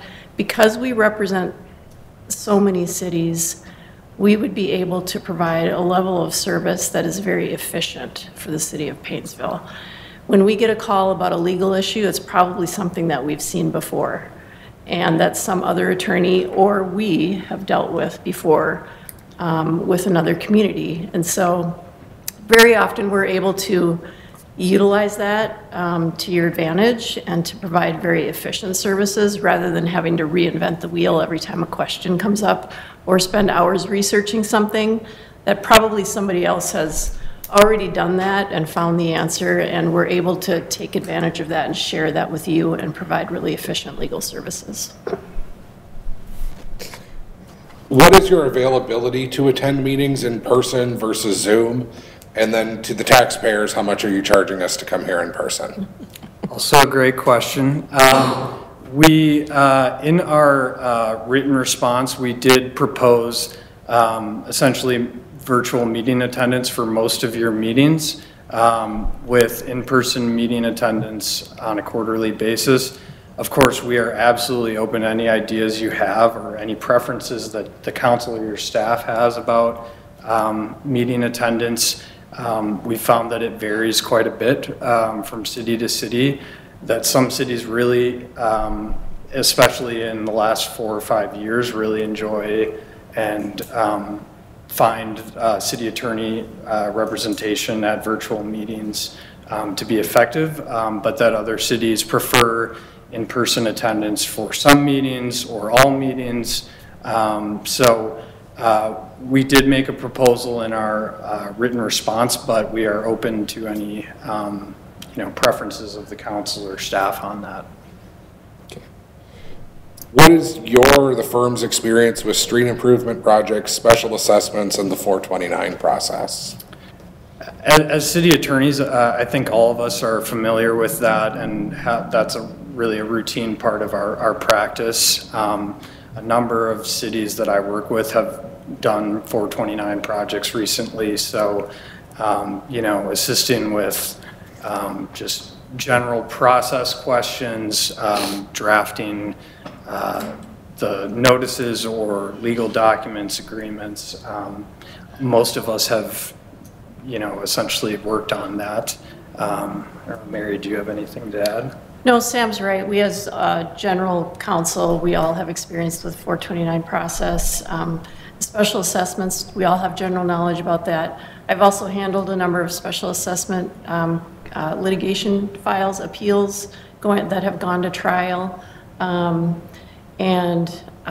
don't do that litigation kind of work anymore. I'm a city attorney, but I do have that experience in my background. We also have a couple of litigators in our office who handle special assessment appeals and do that kind of service for all of our clients. So we do have that background within the firm. What is your experience with annexation and joint orderly annexation agreements, specifically litigating those agreements?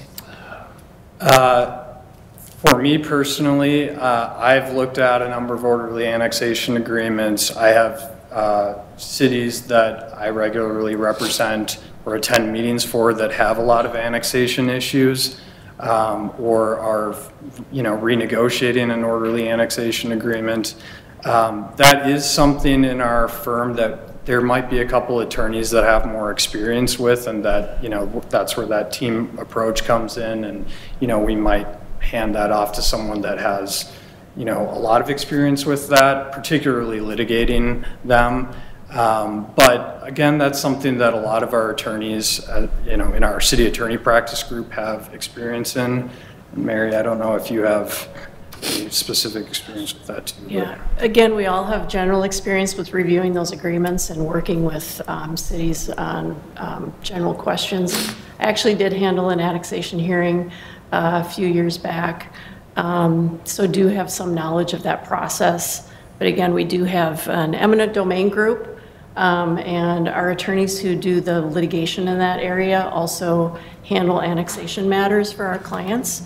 But we do have experience with some of our smaller communities, and we represent a number of smaller communities kind of in central Minnesota who have dealt with annexation issues. That's a pretty regular issue that we deal with.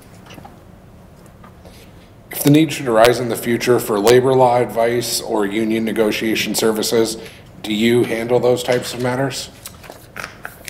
So once again, as city attorneys, we all are representing employers, but we also have people like Mary who are experts in that. So for example, day to day, I'm handling labor and employment issues all the time, but if you have, for example, collective bargaining agreement negotiation or a really complicated employment issue, we might bring in someone like Mary, and she'll I'm sure talk about some of her labor and employment experience if you let her.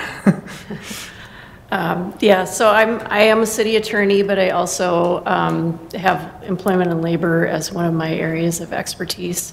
And so I work with many of our clients on reviewing personnel policies, handling discipline issues, termination matters, discrimination claims, ADA, FMLA, veterans preference, data practices issues, anything really related to employment matters. And we have a couple of other attorneys who also specialize in this area, so it's not just me. And I also have a fair amount of litigation experience in the employment area. So that is definitely something that we can help with. I also have experience working with smaller communities who have had unions form, and working with them on negotiating and drafting contracts, labor agreements. Is there anything that you would expect from us on or before January 1st to make it a smooth transition into your firm? I honestly can't think of anything right now. I realize that you have an attorney that's been here for quite some time, and with any transition for legal counsel, it can be a matter of coordination with your current attorney, regardless of the circumstances of them, no longer being your city attorney. I don't even personally know. But that is always something that I think is important for a smooth transition, and we are certainly familiar with just basically getting up to speed. And, I think it involves a lot of getting to know you and your staff, and what their priorities are in terms of the near future and what you have going on at the council level as well as the staff level. So I think if anything, it would be, conversations like that with your staff and with you as council, but potentially also your city attorney, just to understand, what sort of work that they're currently doing and what they may need to hand off.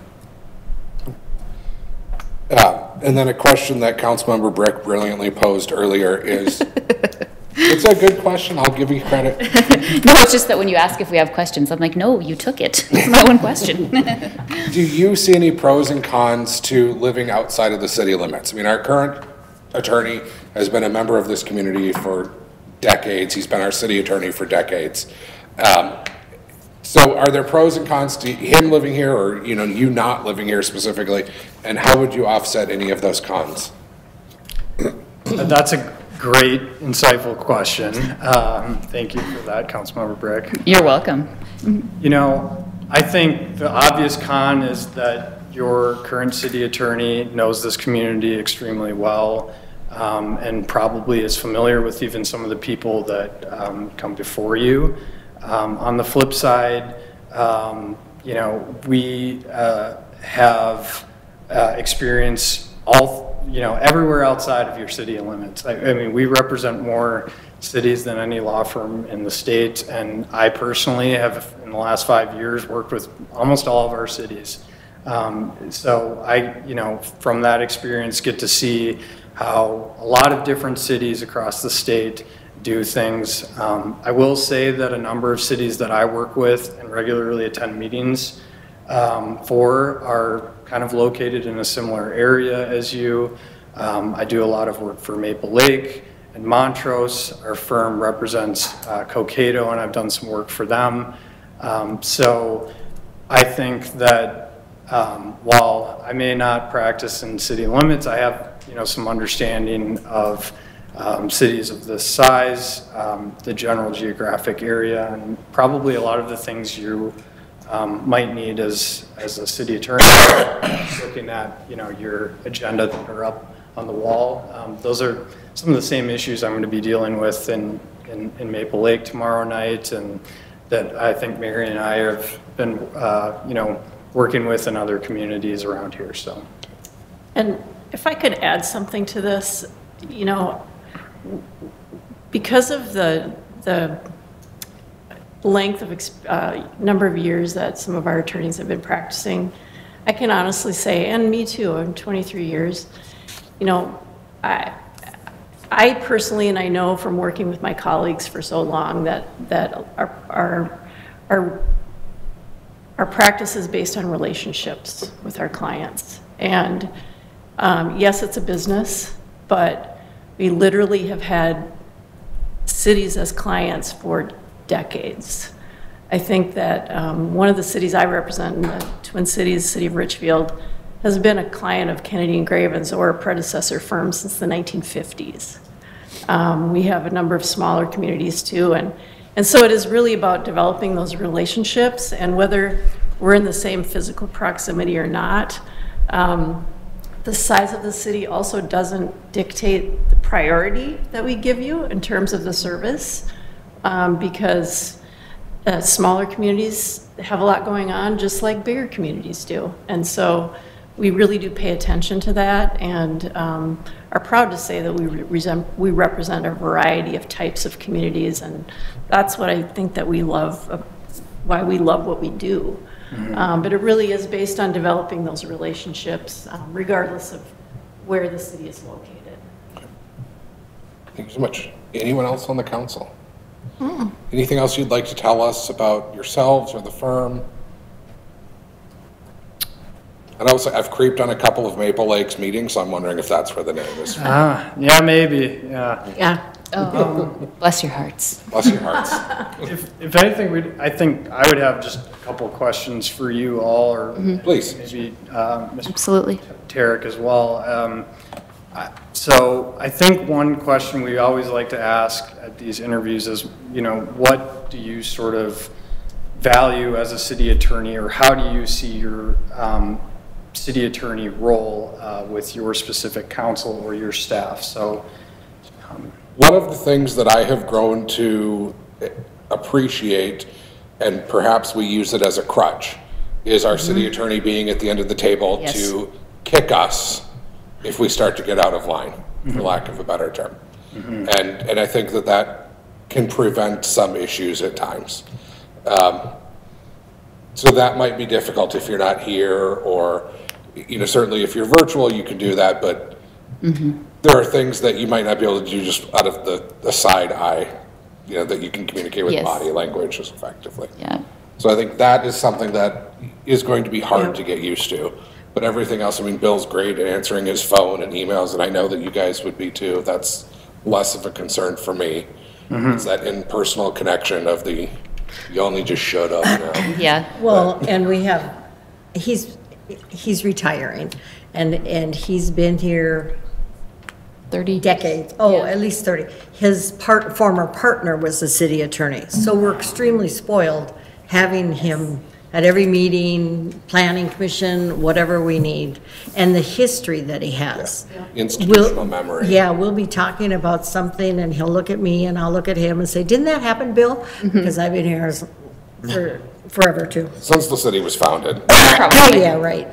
But yeah, frankly, that's kind of what my question was about. That's going to be an adjustment, a hard adjustment. We're used to, you know, Bill being there, being like, Megan, just, no. So, or things like that. And, you know, we all, of course, to be elected to this position, we have to live inside the city limits, because we have to have, you know, if you're going to pass ordinances and things such as that, they should affect you too. And I think that that's always something that Bill and I'm sure his predecessor had in mind as well. He lives in the township, though. He's not in the city. I am aware, Jean, I'm talking about the area. He makes too much money to live in the city, come on now. But, you know, I do think that there's a degree of, you know, no matter how good of objectivity that you're not going to get from somebody, you know, who lives in the area, especially as somebody who's lived and worked and is enmeshed in the city culture for so long. So I do think that's a positive. I think we're all just going to have to work on being a little more, you know, conscientious of what we're saying. Yep. I mean, there are League of Minnesota City trainings and things like that we all try and attend, but I assume if we needed like an open meeting refresher, you could come in and. Yeah. Oh, that's sure. Absolutely, yes. I've done open meeting law trainings for a few city, I believe both city councils and planning commissions. So, but we have a lot of training, just materials for all different kinds of things. And again, I want to note that we are very open to different arrangements in terms of your meeting attendance. So, I mean, there is some real benefit to having virtual meeting attendance, but at times that doesn't work. There are certain meetings that we get called to just because, you know, there's a particular land use application on the agenda, or there's something that they need a presentation from a city attorney on. And we're willing to do that, and we're flexible on kind of the attendance part of this. Well, I think, sorry, earlier in our meeting, I can talk fast. earlier in our meeting when we had the question about how we were going to reimburse the garden club for the new irrigation system, you know, we were just, you made the motion and then Bill was like, you know, hold on a second, let's do this way to make it a little more smooth for the books. And I think that that's just something that we're accustomed to. And I think that's going to be one of our bigger transitions. More for us than you. Yeah, absolutely. It's a big transition when you work with somebody for so long. You appreciate it. And Bill gives us a lot of advice, variances, too many, this, that. We don't always listen, I mean. Probably drove the man to early We love the retirement. advice, but that doesn't mean. Yeah. Yeah, we're used to that too. Some of All of the our clients questions listen to us, we actually. have, like Don All right. last year, can we give money to this, that? Yeah. Terry can ask you the next day, we don't need an immediate answer. Yeah. Yeah, that's true. There are questions that come up that don't always need an answer right at the meeting. Right. So that's a very good point. A lot of things can be addressed the next day or within the next few days. Well, I thank you both. We have people in the virtual waiting room, so I'm going to Absolutely. say goodbye, but it was such a pleasure meeting you. Thank you. Thank you. It's nice meeting you. Thank you. Thank you.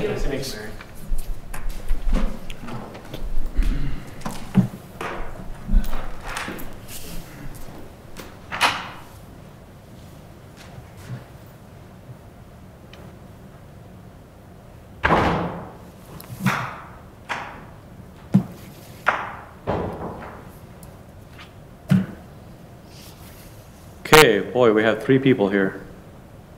Oh. Good. Tape team. The name you gave me was Michael Irvin. Yep. And we also have. That's his. Michael. Whoa. Better turn the ball. Zach Cordon, and I'm not sure if my name's popping up on the screen or not. Yep, we see you, Zach. We're just letting a couple of other people in here. And which firm are you with? Squires. Squires, Waldsburg. All right, yeah, all right. I have one more colleague of yours, I think, joining, right? You have, Yeah, Mike Irvin, I'm here as well. okay. Is there a Margot with you? Nope. Okay, next one then. All right, gentlemen, my name's Sean Ranke. I'm the mayor here in town. Oh, hold on. There you go. I'd like to unfortunately see that. We have a number, I'm here with the council. We have a number of scripted questions that we'd like to go over with you. That's been working well for us so far this evening. And then we'll sort of turn it over to you if you've got anything for us or if the council has anything else. How does that sound? Sounds great. Okay. Could you please give us just a brief introduction of yourselves and your firm? Yep, so my name is Zach Cronin. I am a shareholder at the firm. And Mike, do you want to introduce yourself? Yep, Michael Irvin. I usually go by Mike. I'm also a shareholder at the firm. I'm a year behind Zach in terms of when I came into the firm and how long I've been there, and I've been there 8 years. Okay. So our law firm, we have 10 shareholders, 8 associates, and 1 staff attorney. As we outlined in our RFP, we represent exclusively public entities, so we represent school districts, cities, and counties across the state in both Minnesota and some in Wisconsin. What do you think are your strengths and weaknesses with city governments? I would say our strengths are well, frankly, the fact that we focus on public entities. I think that's a big, important aspect of our firm. We only represent public entities. We know municipal law. We have a lot of good resources because we've got 19 attorneys in the firm. Some have been practicing for decades, so we have a lot of good resources. We've been doing this work for a long time, so we've got a good knowledge base, a good sort of document base. We've done many condemnations, we've done real estate transactions, we do HR training, so we've got a solid base. As far as weaknesses, I really, I don't see too many. I think, obviously, we're a Minneapolis firm, so we are, a little bit further from Paynesville. I'm originally from Hutch. I have family out in Candy, Ojai, and Dassel, so I'm familiar with the area, but, obviously, we're a Minneapolis firm, but again, we represent cities and school districts across the state, so that helps at all. We're always available. And frankly, tonight I actually have another city council meeting in Red Wing, but one of my colleagues is able to cover for me while I participated in this. So, you know, that I think is a strength where we've got so many attorneys who are able to kind of step in. We're always able to answer your questions immediately because we don't view our clients as, you know, Mike and I's client or just Mike's client or my client. It's really the firm's client. So we're always there to answer questions, and we always have resources for our clients. And just to add on that, I'd say our attorneys are all cross-trained in different areas of the law. Over time, we kind of have people that specialize, say, in property issues and employment issues and investigations. Different areas of law, people kind of fall into different specialties. But because we have attorneys at the firm that are kind of growing in all of these areas until they find their niche, we've got a lot of people that can do a lot of different types of law, and I think that's helpful for government clients because you get all kinds of different legal issues that come in the door, and you need people with a broad array of expertise. What is your availability to attend our meetings in person versus on Zoom? And then to the taxpayers, what would you charge us to be here in person? Yep, so we do whatever the client needs. Like I mentioned, I have a closed session tonight in Red Wing. Obviously, my colleague's covering the in-person aspect, but I'll be able to log in via Zoom, which I think will work well for them tonight.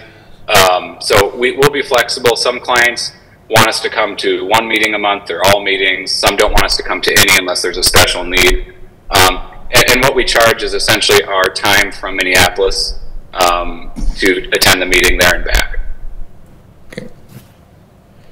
Could you describe your experience with street improvement projects, special assessments, and the 429 process? Yep, so I guess I can go first. I represent the city of Adrian.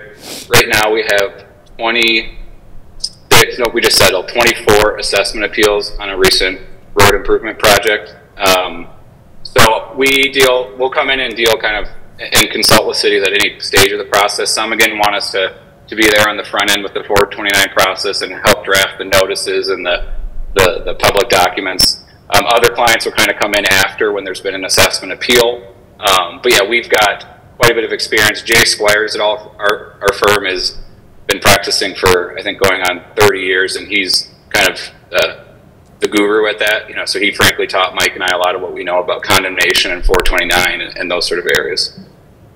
And my road improvement experience has all been in the condemnation realm. Whenever I'm driving out 94 towards St. Cloud, I go under the Dayton Interchange Bridge, and we had a hand in acquiring the properties that we needed to help with that interchange. So, you know, we do have, I have experience working on that project and similar projects for other municipal clients. What is your experience with the annexation process and joint orderly annexation agreements, and specifically litigation of those agreements?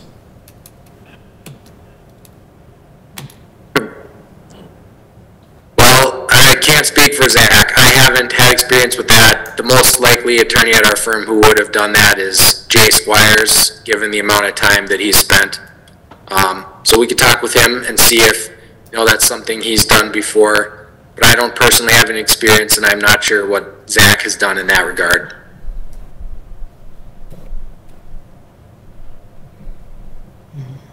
Looks like we lost Zach. Oh, he's coming back. Is he coming back? Yep, he's in. Apologize for that. I kicked my charger and my computer disconnected. So no, you're all good. I once broke the camera at the DMV, so I understand. Yeah. I asked the question, and Mike answered it a little bit, but Zach will ask you as well. What is your experience with the annexation process and joint orderly annexation agreements, and specifically litigating those types of agreements? Yeah, I haven't dealt with that a ton, frankly, but I know Jay Squires has, and I've dealt with working with school districts who are annexing property. Recently had that come up where A school district was purchasing a property that needed to connect to city water and sewer, and we helped them through that process. But I was on the school district side for that. But yeah, our firm, again, has that knowledge base. Okay. If the need should arise in the future for labor law advice and union agreements, things like that, and negotiations, do you offer those services? Yes, we do a lot of negotiations. We represent, I don't know the exact number, 150 school districts, and we deal with teachers' unions and other unions on that side. I've personally handled negotiations, and we also represent cities, so I know another shareholder is working with a client right now and doing all their police negotiations. So again, Mike and I personally have experience, and the firm has a lot of experience in that area. Okay. What would you need from us to make it a smooth transition to your firm on or before January 1st? It'd be helpful for us to understand what your pending legal issues are, and if there's any outstanding files that you have with whomever you're using right now for your attorney, we'd need those files to be transferred over so that we could get up to speed. We might want to talk with those people as well to have a better understanding of, what the pending legal matters are, where they stand, and what the next steps are in terms of what we would need to take over to transition those files. Yeah, I would say sometimes, again, I don't know if there's any outstanding litigation or matters that are kind of nearing completion, but sometimes it does make sense to have some transition where if you have a current attorney, they can kind of finish out files. The reality is we're willing to work with you on whatever whatever your preference is. If you want us to take over, we're happy to do that. If you want to let those kind of matters resolve themselves, that works as too. But like Mike said, getting sort of a current state of your issues, where your collective bargaining agreements are, as far as if you've got any ongoing negotiations or you're thinking of starting soon, that would be helpful for us to kind of get a lay of the land. Okay. And our current city attorney's been with us for decades, a member of our community for decades. His partner before him represented the city. Do you see any pros and cons to not being local? And if there are cons, how would you offset them?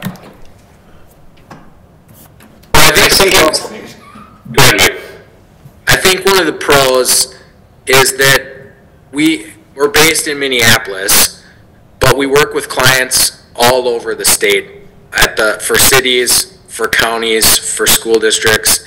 We're not a metro-based firm in terms of our clientele. And so, we actually represent a number of school districts that are closely around you guys. So I think we have, even though we're a Minneapolis-based firm, we understand the needs of our clients that are further out in outstate Minnesota. So I think we can bring the experience base we have from clients dealing with issues all throughout the state to bear for a client in your specific region, because we see things from all different perspectives and locations and have the expertise that we can then tailor to your situation. And I'll kind of piggyback off that. I think at some level it's nice to have city attorney who's potentially not part of the community, in that we're not as connected to the sometimes feelings. There's issues that come up that can be pretty contested and pretty heated, and I think kind of have a neutral view of things. The flip side is, like I said, I'm from Hutch. I've got family in small communities. I know that connection is really nice. Obviously we won't have that. We're not going to be running into you guys at dinner or walking down the street and catching up with people. So I do see that side, but I think at some level, especially with legal services, I can see benefits to sort of being a little bit more of an outside perspective. Do you still represent the school district? We do. Mick Waldsberger from our firm, I think, is their primary contact. I worked with them maybe 2 years ago on a kind of one-off thing, so I don't work with them a ton, but Mick Waldsberger, I think, works with them quite a bit. And do you see any potentials for conflict there? I don't think we've ever had a dispute over anything. Nope. And I actually talked to Mick, too, before we went through this process, because I do like to know, if we represent, because this has come up before, where we represent, a city or a county or, school district that overlap. And I talked with Mick, and he didn't see any issues. He said there's been a good relationship. I also wanted to flag, I was recently hired by Stearns County to do a one-off I do a lot of construction work with construction contracts, and then if there's ever disputes. So I was hired by Stearns County recently to work with them on that. It's, again, a one-off thing. Our firm doesn't really do any other general Stearns County work. Okay, all right, thank you. Anything else from the council? Nope. All right, we've only got a few seconds, gentlemen, but is there anything else you'd like us to know that maybe comes across better in the written word than on paper? No, I think, again, we really like the work we do. We really love our clients. We've got clients that we've had as a firm for decades. We value these long-term relationships. I know you mentioned you've had your city attorney for, going on decades. So I think that to us is a really important part of our firm. We really like to keep our clients. We like to develop relationships, get to know, the council members and the staff that we work with. So we think that's a good selling point of our firm, and, we appreciate your time and consideration. I guess one thing I would add, a big bulk of our attorneys are in their 30s and some in their late 20s. We're growing into leadership role. You can tell Zach and I are younger guys, but we've got a good core of people in their 30s who are really growing in this field and can be able to, work with you guys as a client if that worked out for decades, kind of the way you've had with your current attorney. Awesome. Well, I appreciate your gentlemen's time this evening. We're going to let you go. We have one more firm that we're interviewing, and then we're going to decide at our next council meeting at the end of the month. So we will keep you all posted. Thank you so much. All right. Thanks again for your time. Thanks, guys. Bye. Last one, guys. You ready? Yep. All right, let's do it. Is there a bottle of water in the fridge back there? Probably.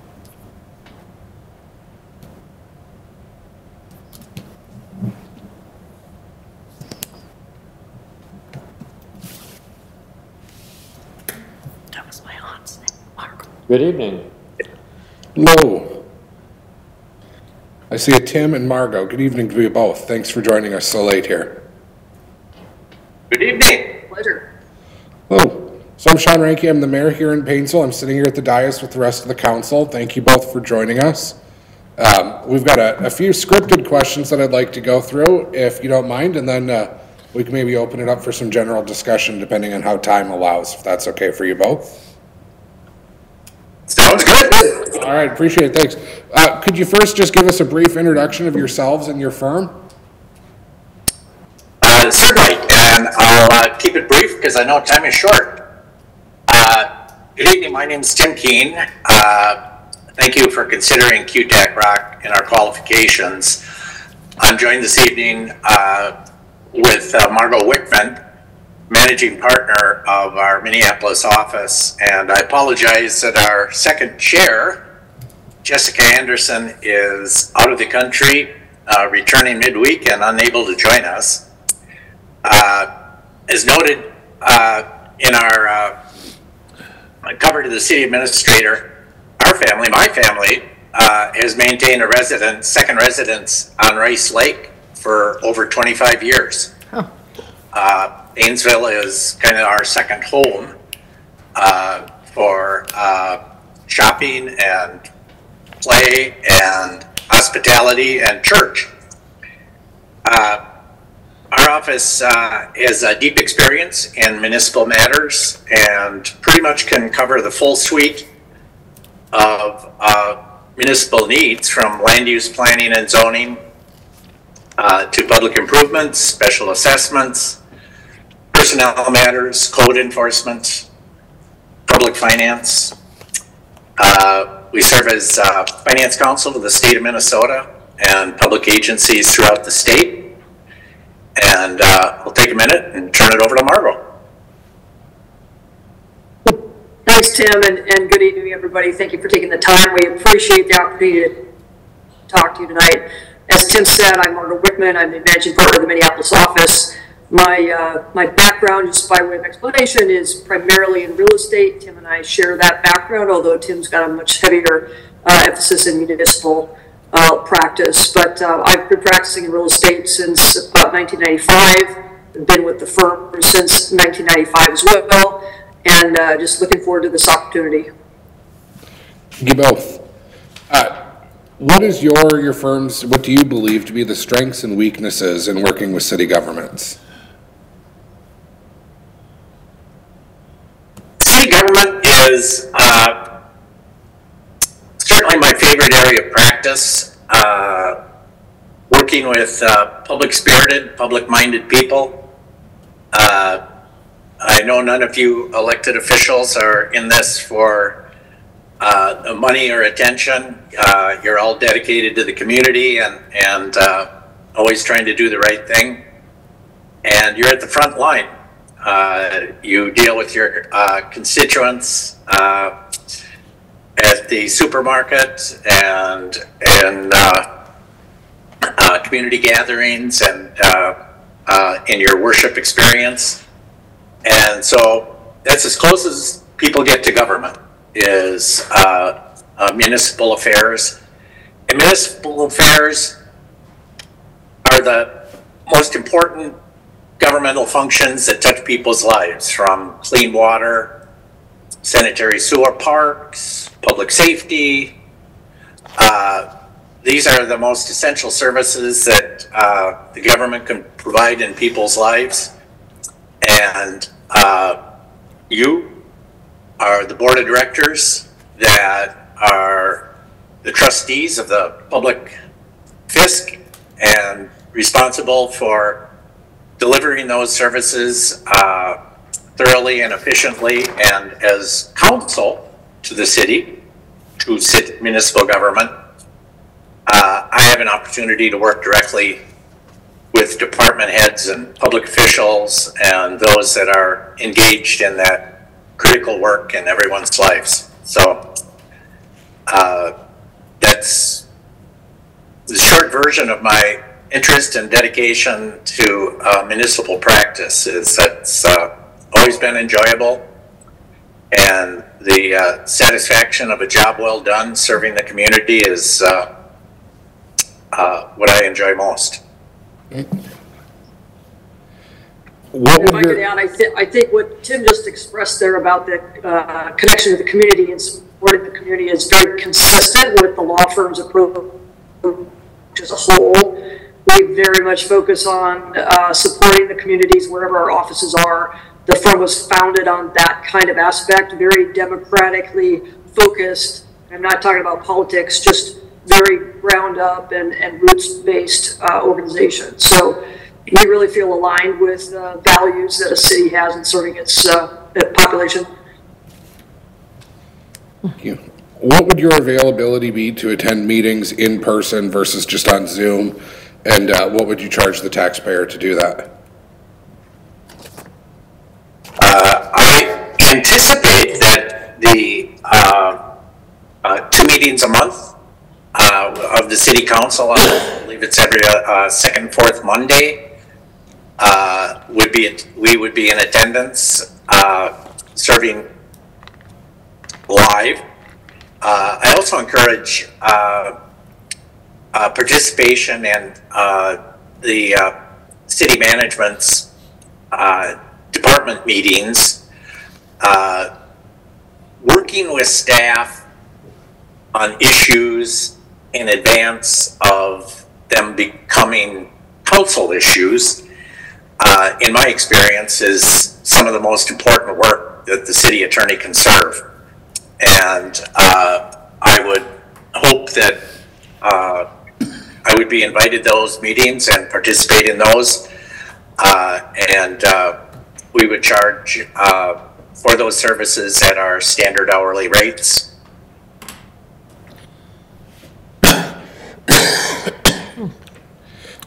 Could you discuss your experience with street improvement projects, special assessments, and the 429 process? Certainly, that's you know, some of the most critical work that the city provides, the street, sewer, water, stormwater management. Those necessary public improvements don't come free, and the benefits of those improvements that are assessed through the 429 process are how most of those local public improvements are financed. And my experience working with city management, city engineer, public works, and valuation experts in order to properly ensure that the economic benefit to the assessed properties is present as required in state law. And so I have done countless assessment projects over my career, and street assessments are some of the most difficult because streets are expensive. People have streets in front of their homes and businesses, and may not always see the benefit of the financial benefit of street replacement that is going to be there to serve for 30 or 50 years, and coming up with the proper financial mechanisms and cost sharing for those projects is an important part of the work that the city does. And again, you know, working closely with all the disciplines is essential to successful public improvement and assessment projects. What experience do you have with annexation and joint orderly annexation agreements, specifically maybe litigating those agreements? Well, coincidentally, I'm kind of a household name over at the State Office of Boundary Adjustment in the Department of Administration. I have personally quarterbacked the process for incorporating 3 townships into municipalities. I am almost always involved, and I am currently on a number of, both for a township and a city, in fairly contentious annexation process, and navigating and negotiating annexation agreements. And I've litigated through the Office of Boundary Adjustment, and actually once to district court annexation matters. So the process is complicated, often controversial, and involves not only the municipality and the township, but also the property owners. They're key stakeholders in all of those discussions, and it's just a triumvirate process that also has to follow the standards and findings required under the Chapter 414. Does your firm offer guidance in labor law issues or negotiations as well, if that need ever arises in the future? Yes, we have a very deep bench in that area. Jessica Anderson is our one of our labor and employment specialists, and she has experience not only in navigating employment matters, but also organizational issues and negotiating agreements with collective bargaining. What would you expect from us on or before January 1st to make this a smooth transition to your firm? Well, I do believe we have a running start with my familiarity with Paynesville and the surrounding area. But I would certainly ask to engage in an informal fashion with the city administrator,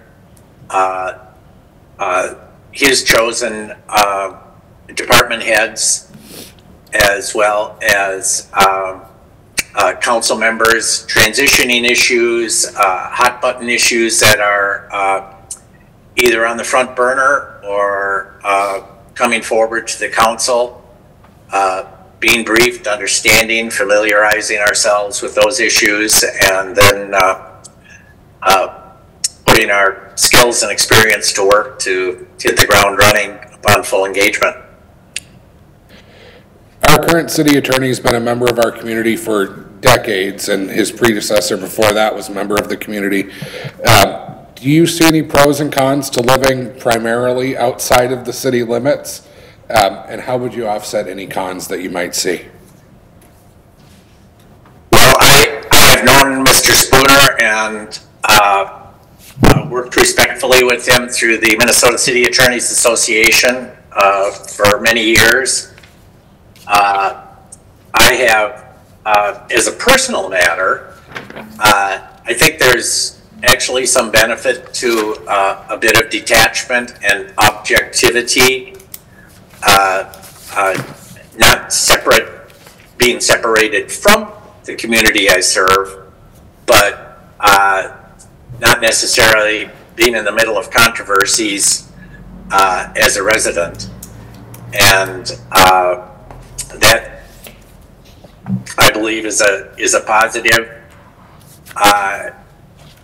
As a former city planner, as a former city zoning administrator, I am a great believer that the work that is done is with boots on the ground, handling development proposals, land use applications, economic redevelopment.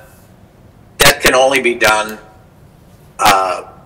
when you know the community intimately, you've walked the streets, you're familiar with the relationship of land uses one to the other. Paynesville's kind of a unique community. You have a significant commercial base. You've got a wonderful resource in your golf course, your airport, Highway 23 and 55 that serve the region and the sub-region well. But knowing and understanding the work on the front lines can only be done with boots on the ground. Thank you. Anything else that you might want us to know that maybe comes across better in the spoken word rather than in the RFP you submitted? Or the proposal, excuse me? Well, I'm happy to close, but I'll defer to Margot first, and then I'll wrap it up. Yeah, thanks again, everybody. I don't know that there's too much that doesn't get reflected in our proposal, but to the extent it matters to the council, our firm is, it's a national firm. We've got offices in 14 other states. And the reason that may be relevant is that we can then draw on the expertise of a lot of different communities. So to the extent there's a unique issue that's brought in front of Paynesville, it may be something that we've seen in another state. So we can bring that to this representation as well. Yeah. And just put a little frosting on the cake. I bring a lot of energy and enthusiasm to the work, to my engagement with clients, the relationships we keep, and I care. I care about the success of the clients, the success of the community, and I want to see us all do well. I have had just a wonderful background of different experiences throughout my career, differing communities, from freestanding communities to rural communities to transition communities to fully developed cities, and having my background in urban planning and economic development, I think that brings a perspective and insights that may not be reflected in a resume, but all is part of the work of growing the community we serve. Appreciate you both. Thank you so much. Does the council have anything else we'd like to ask? I don't think so. All right. Appreciate your time. We had a number of firms that we talked to tonight. We're going to stew on everything for a couple of weeks and then make a decision at our next meeting. So I appreciate your time this evening, and we will certainly be in touch. Well, thank you for the generosity of your time. And good luck with your work and your decisions. Thank you so much, folks. Good night. Thanks, everybody. Good night. Bye-bye. Yep. All right. Okay. We have a lot. We do. How do we decide? I had some preconceptions coming into tonight. Yeah. And I think they were all challenged. Yeah, some of mine went out the window too. It's going to be a hard decision. Very. They're pretty equal on a lot of. If we're gonna decide this at our 28th meeting, I would like to get together like before the meeting so we can go talk about this, because I think we're too tired tonight. Yeah, no, we can't talk about No. it tonight. No, I'm not going to go over anything tonight. No. It's been my anniversary with you people. Yeah. Well, now you get to go spend it at the park, so. Get an hour and a half with Andy, then I get head to work. That's all he needs. Yeah, it's all good. He worked from home today, it was fine. I've spent more than one here. Yeah, I bet. To discuss this, does the meeting need to be open? Yeah. Well, anytime we meet, it needs to be open, right? Yeah. Pretty much, unless it's labor. Yeah, this isn't labor, so Personnel. we do have to discuss on the So we open. could just do a special working session again? Do we want to do a special working session, or do we just want to talk about it as part of our next agenda? I don't know. I'd like to not make the meeting last so long, and I think it could take some discussion. Yeah. Well, and I think equally, we don't want to feel like, you know, we have to, I think it'd be good to have time to just discuss it and discuss nothing else. Okay. Get over it. I don't know. That's just my feeling right now at this point, but what does everybody else think? Special meeting? Yeah. That's my gut instinct. Yeah, mine too. Well, instead of time limit on it, we don't talk about it for 2 hours? I'm not. No, we're doing more not than an talking about hour. it for not more than an hour. Okay. Next week, we'll do it. Yeah, text me. We're adjourned for tonight, folks. Thank you.